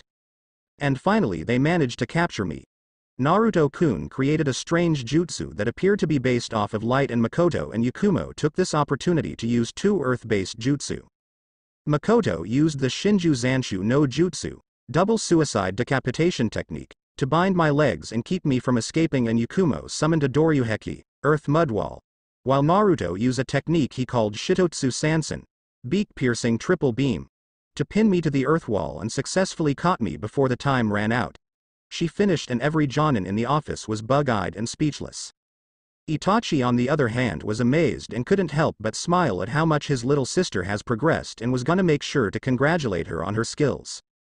When she was 6, she awakened her Sharingan due to the fact that he was teaching her some chakra control exercises, and one that was based off of increasing her senses by channeling chakra into her eyes, ears, and nose, and when she focused too much into her eyes, she ended up activating her Sharingan, but she kept it a secret from Fugaku and Sasuke. During those times, Itachi would help her understand the different levels of the Sharingan and how to use them properly. He also taught her his style of fighting, especially those that are stronger and more experienced, and how to keep her posture and emotions in check as well as be one step ahead of her foes. Kakashi, on the other hand, whistled in amazement when he heard how skilled his sensei's kid and Itachi's Imouto were. "Looks like you've got an interesting team, Yugo," the man stated. "Thank you, senpai," Yugo said to her former captain. "Now, how did your team do? Did you fail them like you did the last ones?" she asked, and the man's sweat dropped. No," he answered, and she raised her brows at this. "So they passed?" she asked the man, who rubbed the back of his head. "Yes and no," he answered, and saw that they wanted an explanation. Yes, they passed because they in a sense understood the quality of teamwork, but they failed in the performance. Sasuke was arrogant and apparently has taken the lone wolf attitude and believes that his other teammates would slow him down, he explained, which caused Itachi to frown and sigh. Sakura is a fangirl who thinks Sasuke is her knight in shining armor, and she passed out from an E-ranked genjutsu. She may have book smarts, but she lacks the physical concepts that shinobi need. Not only that, but she is loud, short-tempered, and reacts violently to anyone that insults Sasuke, he answered, getting sweat drops from everyone. Kiba apparently is also loud, brash, and cocky, and is also impatient, not planning any of his moves and attacking without eyeing his surroundings since he got caught in academy-level traps, he said. But they do show some potential, and if they can get their heads out of their backside, then they would be an excellent combat squad. He finished and was mentally crying and wondered what higher deity he pissed off. After hearing how the other genin had failed and passed, Tsunade informed the ones who passed their teams to have them ready to do missions by tomorrow and told Kakashi not to be late or she'd have Kurenai burn his books, which made the man shiver in fear. Yugo was about to leave, but then Tsunade stopped her. "Hold on, Yugo, I need to speak to you for a moment," she said, which made Yugo blink but nod as the others left. "Yugo, I believe that your genin squad is the most qualified to start off doing C-ranked missions," she said, which made the woman's eyes widen in surprise. "Are really, Hokage-sama? I mean, what about them working on their teamwork skills?" she asked, and the busty woman scoffed. "Yugo, those three, including Hinata, have known each other since they were little, and I know they trust each other with their lives. Not only that, but Naruto is very protective of them and will crush anyone who tries to harm a hair on their head. Plus those D ranks will only be a waste of time since they're mostly used to improve teamwork," she explained, while Yugo pondered on this and smiled. "Very well then, Hokage-sama. My team will report here for their first C-ranked mission tomorrow," she said, and shunshuns out of the office. Uchiha clan compound. Makoto had just removed her sandals near the slide door and opened it. "Ka-san, Oni-san, I'm home," Makoto called out, and saw her mother poke her head out of the kitchen and smiled. "Hello, Makoto-chan. Come on in, I've got some snacks on the table," she said, and the young female Uchiha made her way into the kitchen only to see Itachi sitting at the table drinking some green tea. "Hey, Oni-san," Makoto greeted, while the current clan head looked up at his little sister and smiled a little. "Hello, Imouto. I take it you passed your sensei's test?" he asked, and she nodded enthusiastically. "Yes, but it was thanks to Naruto-kun. He came up with the idea on how to catch our sensei," she replied, getting a nod from Itachi. "Yes, Naruto-san is indeed an interesting person, especially since he was the one who caught the traitor Mizuki who tried to steal the Forbidden Scroll," he stated, which made her eyes widened. "You mean Naruto-kun was the one who did that?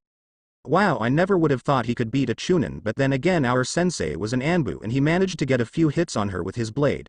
Speaking of blades, Oni-san, do you think I can borrow one of your ninjatus? I've been working on my own style of kenjutsu that is based off of my speed and flexibility, and I need a light katana in order for it to work.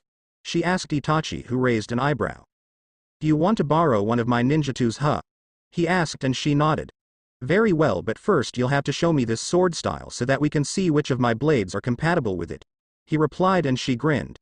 That was when a scowling Sasuke walked in the kitchen and sat on the opposite side of Makoto and Itachi, who raised an eyebrow and wondered what his problem was this time. Makoto, on the other hand, sighed and shook her head in disappointment in her youngest son's attitude. Hello to you too, Sasuke. Makoto said while he looked at her, and his scowl grew and it started to get on her nerves. Okay, what the heck is your problem? She asked in an annoyed tone. How did you get the Sharingan, and a fully formed one at that? Sasuke asked. Demanded to know from the older twin, who raised an eyebrow. What does me having the Sharingan have to do with you? I activated it when I was 6 years old, she answered, while Sasuke got mad when he heard this. Tell me how to activate mine, he ordered, which made her narrow her eyes at him, and Itachi had to keep himself from rolling his eyes. I don't have to tell you anything, you jerk. You want to gain them, then figure it out yourself. You are not our late father, and you will not order me around like that idiot used to, you brat. She snapped back at the runt of the family, whose eyes widened in surprise. How dare you talk about dad like that? It's that freak's family's fault that he's dead, Sasuke yelled, and that was when her eyes flashed red for a few seconds and was a few seconds from hopping over the table and punching her idiot brother in the face. Naruto-kun is not a freak, and you better stop insulting him. Just because he beat you in everything and is better than you doesn't give you the right to be an ass to him, she said while Sasuke scowled. I don't know what you see in him. If only you knew why half of the village didn't like him, then you would see things my way, he muttered, but then cringed when she activated her Sharingan and gave him a glare that he only saw Itachi use when he was either irritated or ready to hurt someone. The only thing you're gonna see is my fist in your eye if you don't shut up, she replied in a dangerous tone. Sasuke, Itachi said in a tone that made the boy recoil. You are treading on dangerous grounds, now stop upsetting Makoto or else, he ordered, and set his gaze on Sasuke, who gulped a little. And don't forget about what you did that could have gotten our entire clan in trouble, and should be lucky I managed to convince the Hokage to allow you to still be in the shinobi ranks, he said harshly, which made Sasuke flinch and scowl. Whatever. I'm out of here, he said, getting up from the seat and leaving. Makoto sighs in disappointment when she saw this. What is wrong with that boy? She asked herself. Itachi-kun, I'm heading to the grocery store to get a few things. I should be back soon, she said, and Itachi nodded. Come, Makoto. Let's see if we can find you a suitable blade, he said as he got up, and Shen did the same. Nay, Itachi ni, do you think you can loan me some of your old Anbu armor? Yugo-sensei is having us start off doing C-ranked missions tomorrow, she asked, and Itachi nodded, since he did keep his old uniform in storage. Of course, but you can't have the mask, he replied, which made her pout, since she really liked the weasel mask he had and on occasions would steal it from him.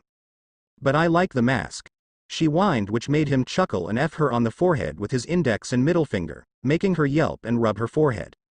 Then you can get your own when you join Anbu like I did, Itachi replied while she stuck her tongue out him. Namikaze Estate. Naruto walked into the amazingly furnished compound with his shoes off and tossing his hat onto the hat rack. Hello, anyone home? Naruto called out, only to catch what looked like an empty sake bottle, and raised an eyebrow. Keep it down, brat, said Kukaku, who was lying back on the couch with an ice pack on her head. I told you to take it easy on the sake last night, especially with Uncle Kenpachi, he stated while she chuckled and winced as her head throbbed. That bastard's gonna be the death of me, sake or bedwise, she muttered while Naruto pulled out a bottle of aspirin and tossed it to her, and she caught it. Please tell me this isn't any of Kazuki's experimental medicine, the pyromancer asked, which made Naruto snicker. No, it isn't. I got this from an actual pharmacy, he said. Speaking of dad, where is the mad genius? He asked, only to hear an explosion which made Kukaku jump up and hold her head in pain. Never mind, I'll just follow the explosions, he answered. Tell that goofy pervert to keep it down, or I'll introduce him to a new firecracker I invented, she growled out while her nephew's sweat dropped and made his way over to the lab Kazuki made. He walked towards the door that said lab in kanji and saw smoke exit through it and chuckled.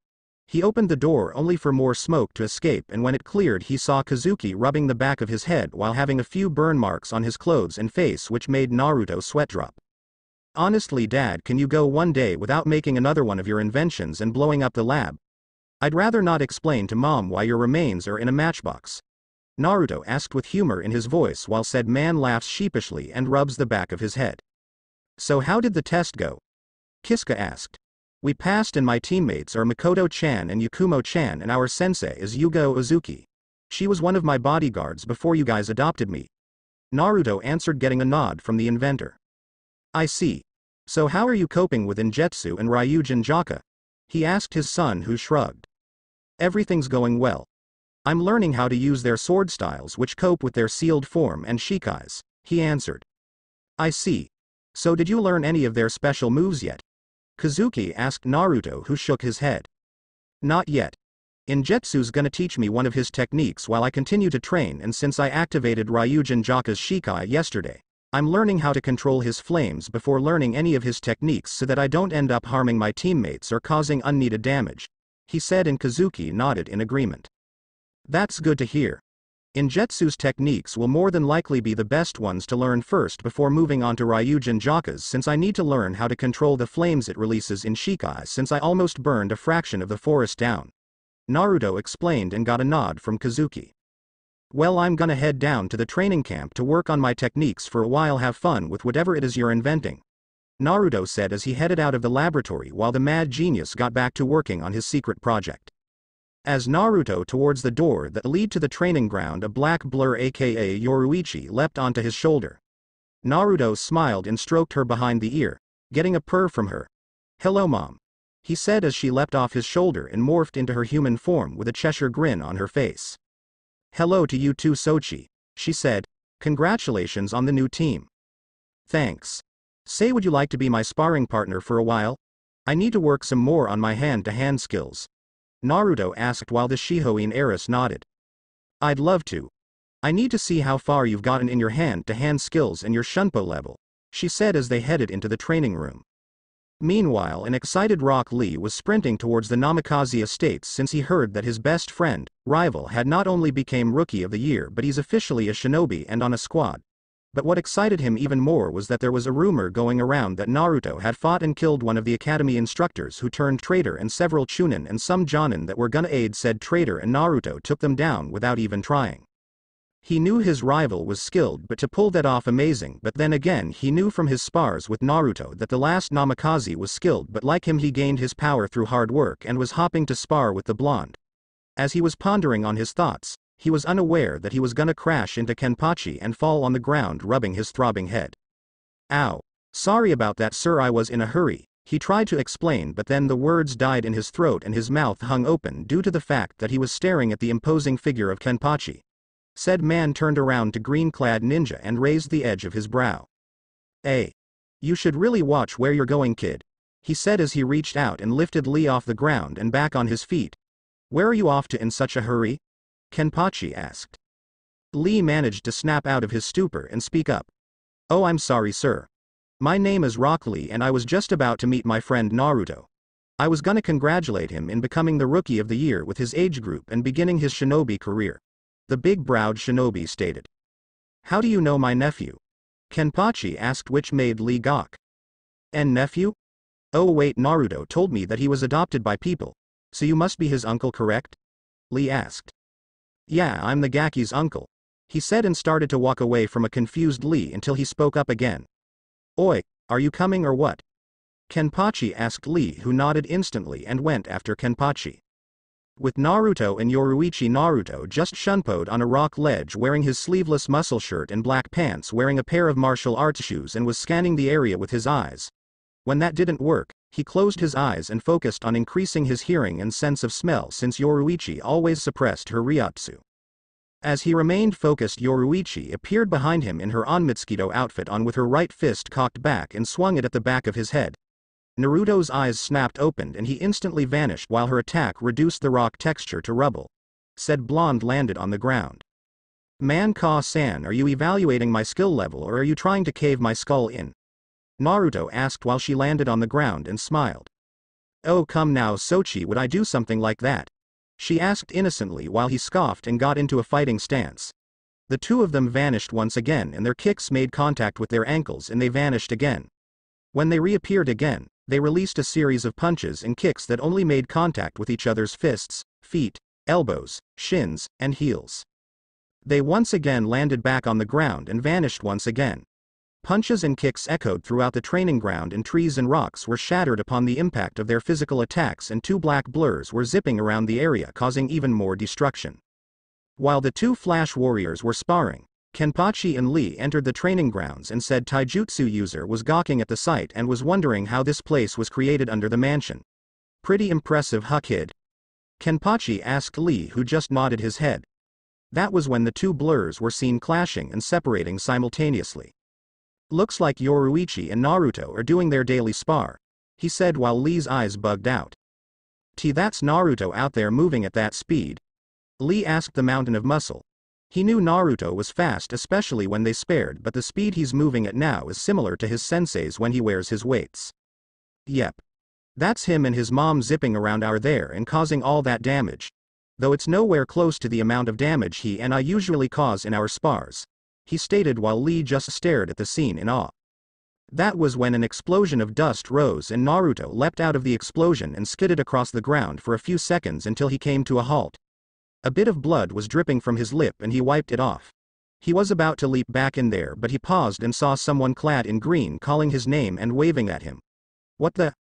He squinted his eyes to see who it was. Is that Lee Gua?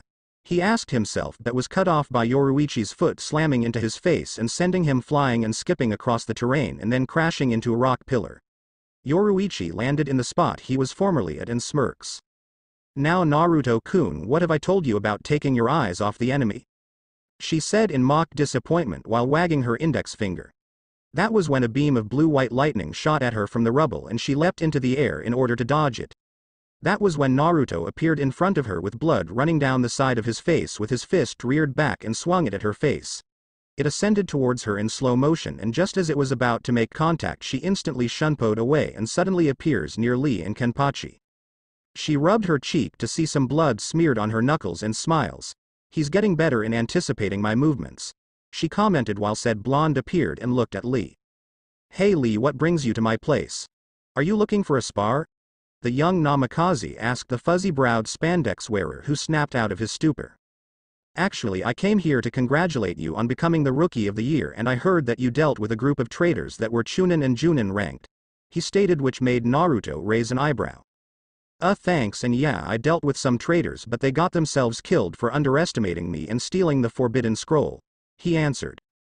I see. So you're Naruto's mother, correct? Lee asked Yoruichi, who nodded and then raised an eyebrow when he bowed his head. It's an honor to meet you, ma'am, he replied while she smiled. Why thank you, but there's no need to be so formal to me, young man, she said while he looked up and nodded. Well, it's getting late, Lee, and I have to meet my team tomorrow for our first mission. If you want to spar, bro, just head over here, but whatever you do, stay away from my Aunt Kukaku, especially when she has her day-long hangovers, or else you find yourself getting a firecracker shoved in a place that doesn't get that much sunlight, he stated, which made the boy pale. Why, you mean the scary lady in the living room is your aunt? Lee asked with dread and Naruto nodded. Yeah, but she's really not that bad once you get past her psychotic streak and love for explosions, he stated, which made Yoruichi chuckle and Kenpachi to snort.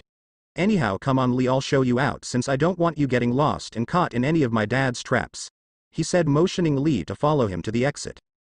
The next day Naruto was walking into Team 6's training grounds and saw Mikoto and Yakumo. Good morning, ladies, Naruto called out, lifting his hat from his head and greeting them. Said girls saw him and smiled back. Good morning, Naruto-kun, they both said at the same time as he approached them. That was when Yugo appeared before her, stunned. Good morning, sensei, the three greeted while Yugo smiled at them. Good morning, you three. I have some very good news for you all. Apparently the Hokage believes that this Genin squad is qualified to perform C-ranked missions outside the village due to my report on your teamwork skills, she said, which made their eyes widen in surprise. We're going start on C-ranked missions already? Yakumo asked and got a nod from Yugo. Yes, but that is only if you three think you're ready. I don't want you to be pressured in taking higher-ranking missions unless you think you guys are prepared for them, she assured them while they thought about it for a few seconds. I'm ready, Makoto said with confidence and determination in her voice. Me too, Yakumo stated, and they looked at Naruto, who just grinned. You already know my answer, ladies, Naruto stated, and Yugo smiled. Excellent, now meet me to the Hokage Tower, she said, and shunshuns away while Naruto wraps an arm around Makoto and Yakumo's shoulder and shun pose to the tower. Hokage Tower. Tsunade was in her office finishing setting up missions, and that was when Yugo and her team appeared in the office, and she looked up and smiled. So you three decided to go on ahead and start on the C-rank mission, huh? She asked Yugo, who nodded. Iruka, who happened to be in the room, eyes widened in shock and disbelief when he heard this. Wait a minute. C-rank missions? Hokage-sama, are you sure that's wise? He asked, only to get a glare from the female Hokage. Are you questioning my judgment, Chunin? She asked in a dangerous tone that mourned the scarred man gulp. And no, it's not that, Hokage-sama, I was merely worried about them being ready to take on higher-ranking missions since they're newly graduated genin, and assumed that they would start off with D ranks to improve their teamwork. The academy instructor replied, and was a little unnerved at her glare and didn't want to be punched into the hospital. Naruto decided to speak up and save Iruka from a one-on-one session with his godmother's fist. Iruka-sensei, I understand you're worried about us, but we're ninja now. We're no longer kids training in the academy, and we know what our careers entitle us to do. Keeping us safe behind the village walls will not prepare us for the true hardships of our jobs, and as for our teamwork, I trust Makoto and Yakumo with my life, and they trust me with theirs, plus our sensei happens to be a former member of Anbu, ninja who are considered the best in the village and take on the most dangerous missions and are also the bodyguards of the Hokage, so I'm pretty sure we'll be fine, since Makoto here is not only highly adept in using fire jutsu due to her clan's affinity to it, as well as making traps. Plus she has a fully matured Sharingan like her big brother does, and Yakumo is highly skilled in genjutsu due to her being born with a strong form of their Kekkei Genkai, and she's a good sensor. He finished while the man remained stumped. Tsunade coughed and spoke up after her godson finished. Naruto is right, Iruka and these three are more than ready to take on the C-rank missions and are without a doubt the strongest team of this year. Plus should they happen to run into a situation that is out of Yugo's hands, then I'm positive Naruto can handle it, she said. Tsunade then looked through the C-ranked files and pulled out one for an escort mission. Well then, let's start you off with an escort mission. You four will be escorting a bridge builder by the name of Tizuna back to Wave Country so that he can finish completing the bridge in order to connect Wave Country to the mainland, and you are to deal with any bandits, she stated, and then she snapped her fingers, which caused the door to be opened by an Anbu, and entering the room was a drunken old man who seemed to be in his 50s. Huh. This is my protection. I paid good money to get 3 females and a blonde brat wearing a bucket hat who looks like a wannabe samurai, he said in a drunken fashion, and was unaware of the dark auras emitting off of Yakumo and Makoto, while Yugo, who had a calm and blank expression, right hand twitched. TCH. I feel safe already, he said, and would have ranted on until a flash of silver cut the sake bottle he had in half and it fell to the floor. He looked up to see Naruto with Injutsu halfway drawn and saw the piercing gaze Naruto gave him under his hat, which slightly unnerved him. Well, would you look at that? I was aiming for his arm, but due to the stench that's emitting from his body I missed, Naruto said, sheathing his blade while Tizuna started to sweat a little. And old man, I suggest you apologize to my teammates and sensei before they give you a reason to fear Kunoichi. Tizuna saw Makoto with her Sharingan activated while the shadow of an evil demon formed behind Yakumo, and Yugo was sharpening her blade with a smooth stone, which made Iruka sweat drop. I'm sorry. Please don't kill me, he said meekly. Apology accepted, Yugo said, placing a hand on top of Yakumo and Makoto's head, and the two huffed and still glared at Tizuna. Just be sure to pick your words carefully next time, Tizuna-san, because my students are more than capable of protecting you, and insulting them would not be beneficial to your health. Tizuna gulped and nodded his head slowly. Okay, but I expect you to protect me with your lives. I am the client after all, he said. Of course. All right, you three. Head back to your homes and be sure to pack enough supplies for this trip. We'll meet at the main gate in 2 hours, she says, getting a nod from them, and they left the office to get their things. Konoha main gate. Yugo was at the main gate with her backpack and gear with Tizuna. That was when they saw Naruto approach them with Makoto and Yakumo behind him. Makoto appeared to be wearing arm guards, shin guards, and a silver anbu vest with her outfit, and strapped to her back was a ninjutsu.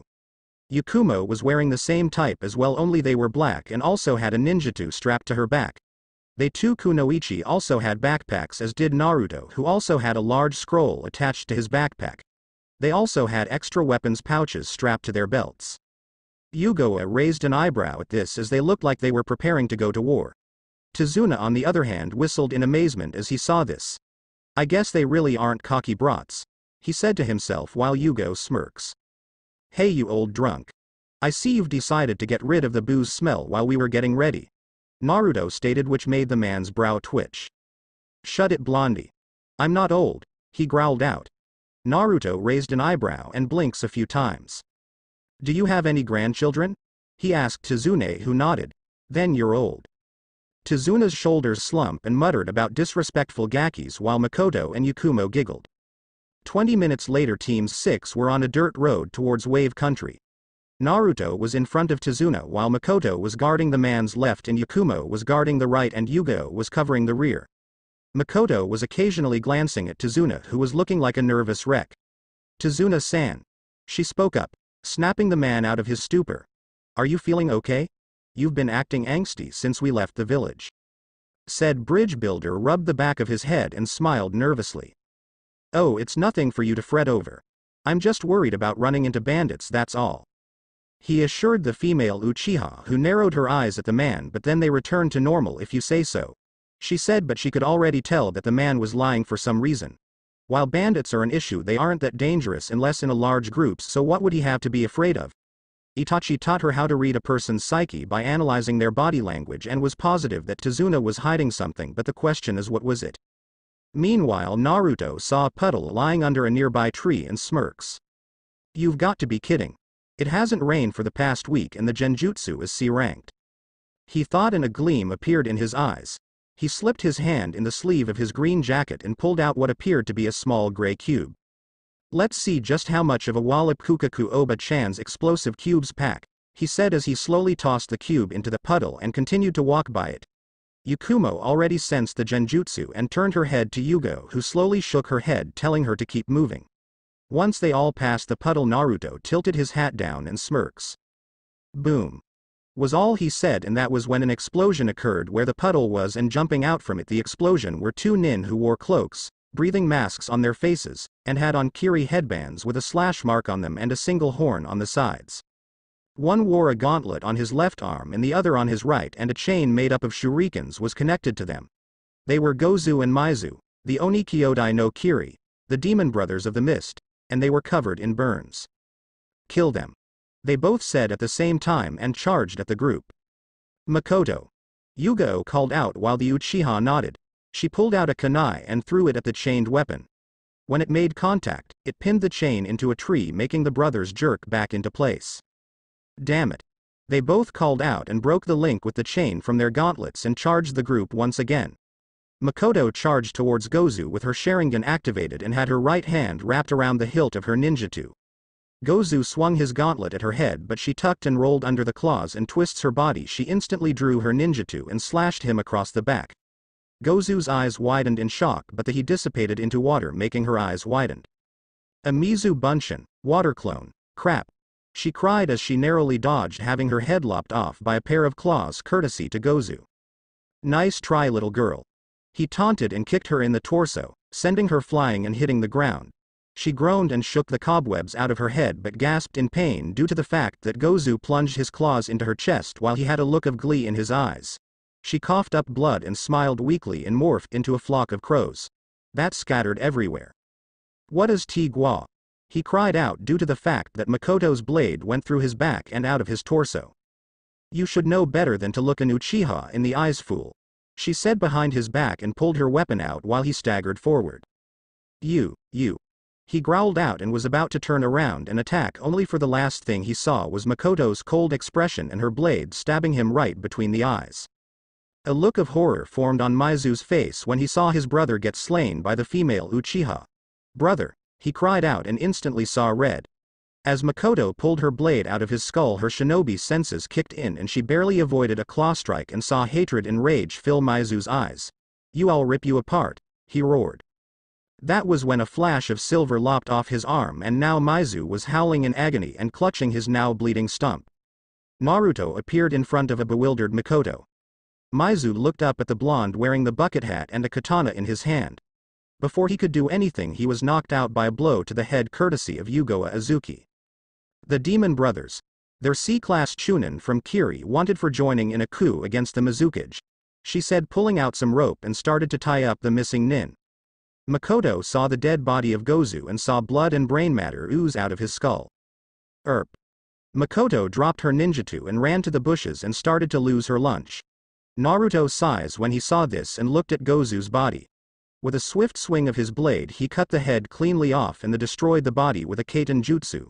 He then pulls out a scroll and seals the head into it. Yakumo had placed her hand on the ground and seemed to be concentrating since her eyes were closed due to the fact that she was sending pulses of chakra into the ground. After doing that for a few minutes, she stood back up. Sensei, I don't sense any other chakra signatures in the area, she said and got a nod from the woman who finished trying up Maizu.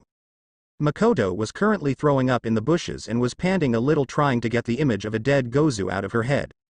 Naruto appeared beside her, crouched down, and gently rubbed her back. Breathe slowly, Makoto-chan, Naruto said in a soothing tone. Makoto looked at Naruto and nodded. She covered her mouth instantly, turned her head to the bushes again and threw up while Naruto continued to gently rub her back. Yakumo saw this and looked at her sensei who nodded, telling her to go check on her teammate, and Yakumo ran off to where Naruto and Makoto were. She then turned her attention towards Tazuna and narrowed her eyes at the man. Tazuna-san, Yugo said, getting the man's attention. We need to talk. The man gulped at her tone because it sounded harsh and dangerous. Meanwhile, Yakumo pulled a water bottle out of her pack and handed it Makoto to took it and started to drink the water out of it in order to hydrate herself.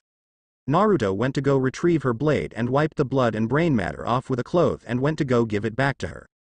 Tazuna-san, you better start explaining why we were recently attacked by Chunin level missing nin and why they were targeting you, she asked, glaring at the now frightened man. This was supposed to be a C-ranked mission to escort you back to Wave Country. Did you lie about the mission's rank? Sigh. Look, I had no other choice but to lie about it, but I have a good reason for doing it, he said while she remained silent and let him explain himself. You see, Wave Country doesn't have enough money to pay for a higher ranked mission, otherwise we'd end up being broke and Konoha was our only option, he said while Yakumo, Makoto and Naruto walked back to their sensei and Tazuna. How is that possible? Wave Country should be a prospering country due to its fishing ports and trading routes. How can it not pay for a higher ranked mission? Yugo asked. It's because of a man named Gado, Tazuna answered, getting a raised brow from Yugo. Gado? You mean the man who owns one of the most major shipping corps in the elementals? What does he have to do with this? She asked, and Tazuna started to explain how the man was also a part of the criminal underworld syndicate and was responsible for the smuggling of illegal drugs and other criminal activity, and explained how he had taken over Wave and was ing the country dry of supplies and also cutting off trade routes and keeping ships from sending them the resources they need in order to survive. So you see, Gado has a price on my head, and that bridge is our last hope in getting our country up and going once again. If I'm killed, then how will the bridge be built? Please, I'm begging you. Help me stop Gado and save my home country. I swear that if you help me accomplish this, I'll pay double for the mission. My family and friends are all depending on me and I can't let them down, so please will you help me? He begged. Naruto looked in the man's eyes and spoke up. He's telling the truth, sensei, so what should we do? He asked while Yugo thought about it and sighed. Originally I would have to cancel the mission and head back to Konoha, she said, making the man look down. But I think an exception can be made about this if you agree to fully pay for the A-ranked mission once Wave is up and running once again. She finished, causing Tazuna to look back up. Now then, all I need to do is send a message to the Hokage so that she can send a support team to help us, since I'm pretty sure Gado will send a Jonin level nin to deal with us, she said.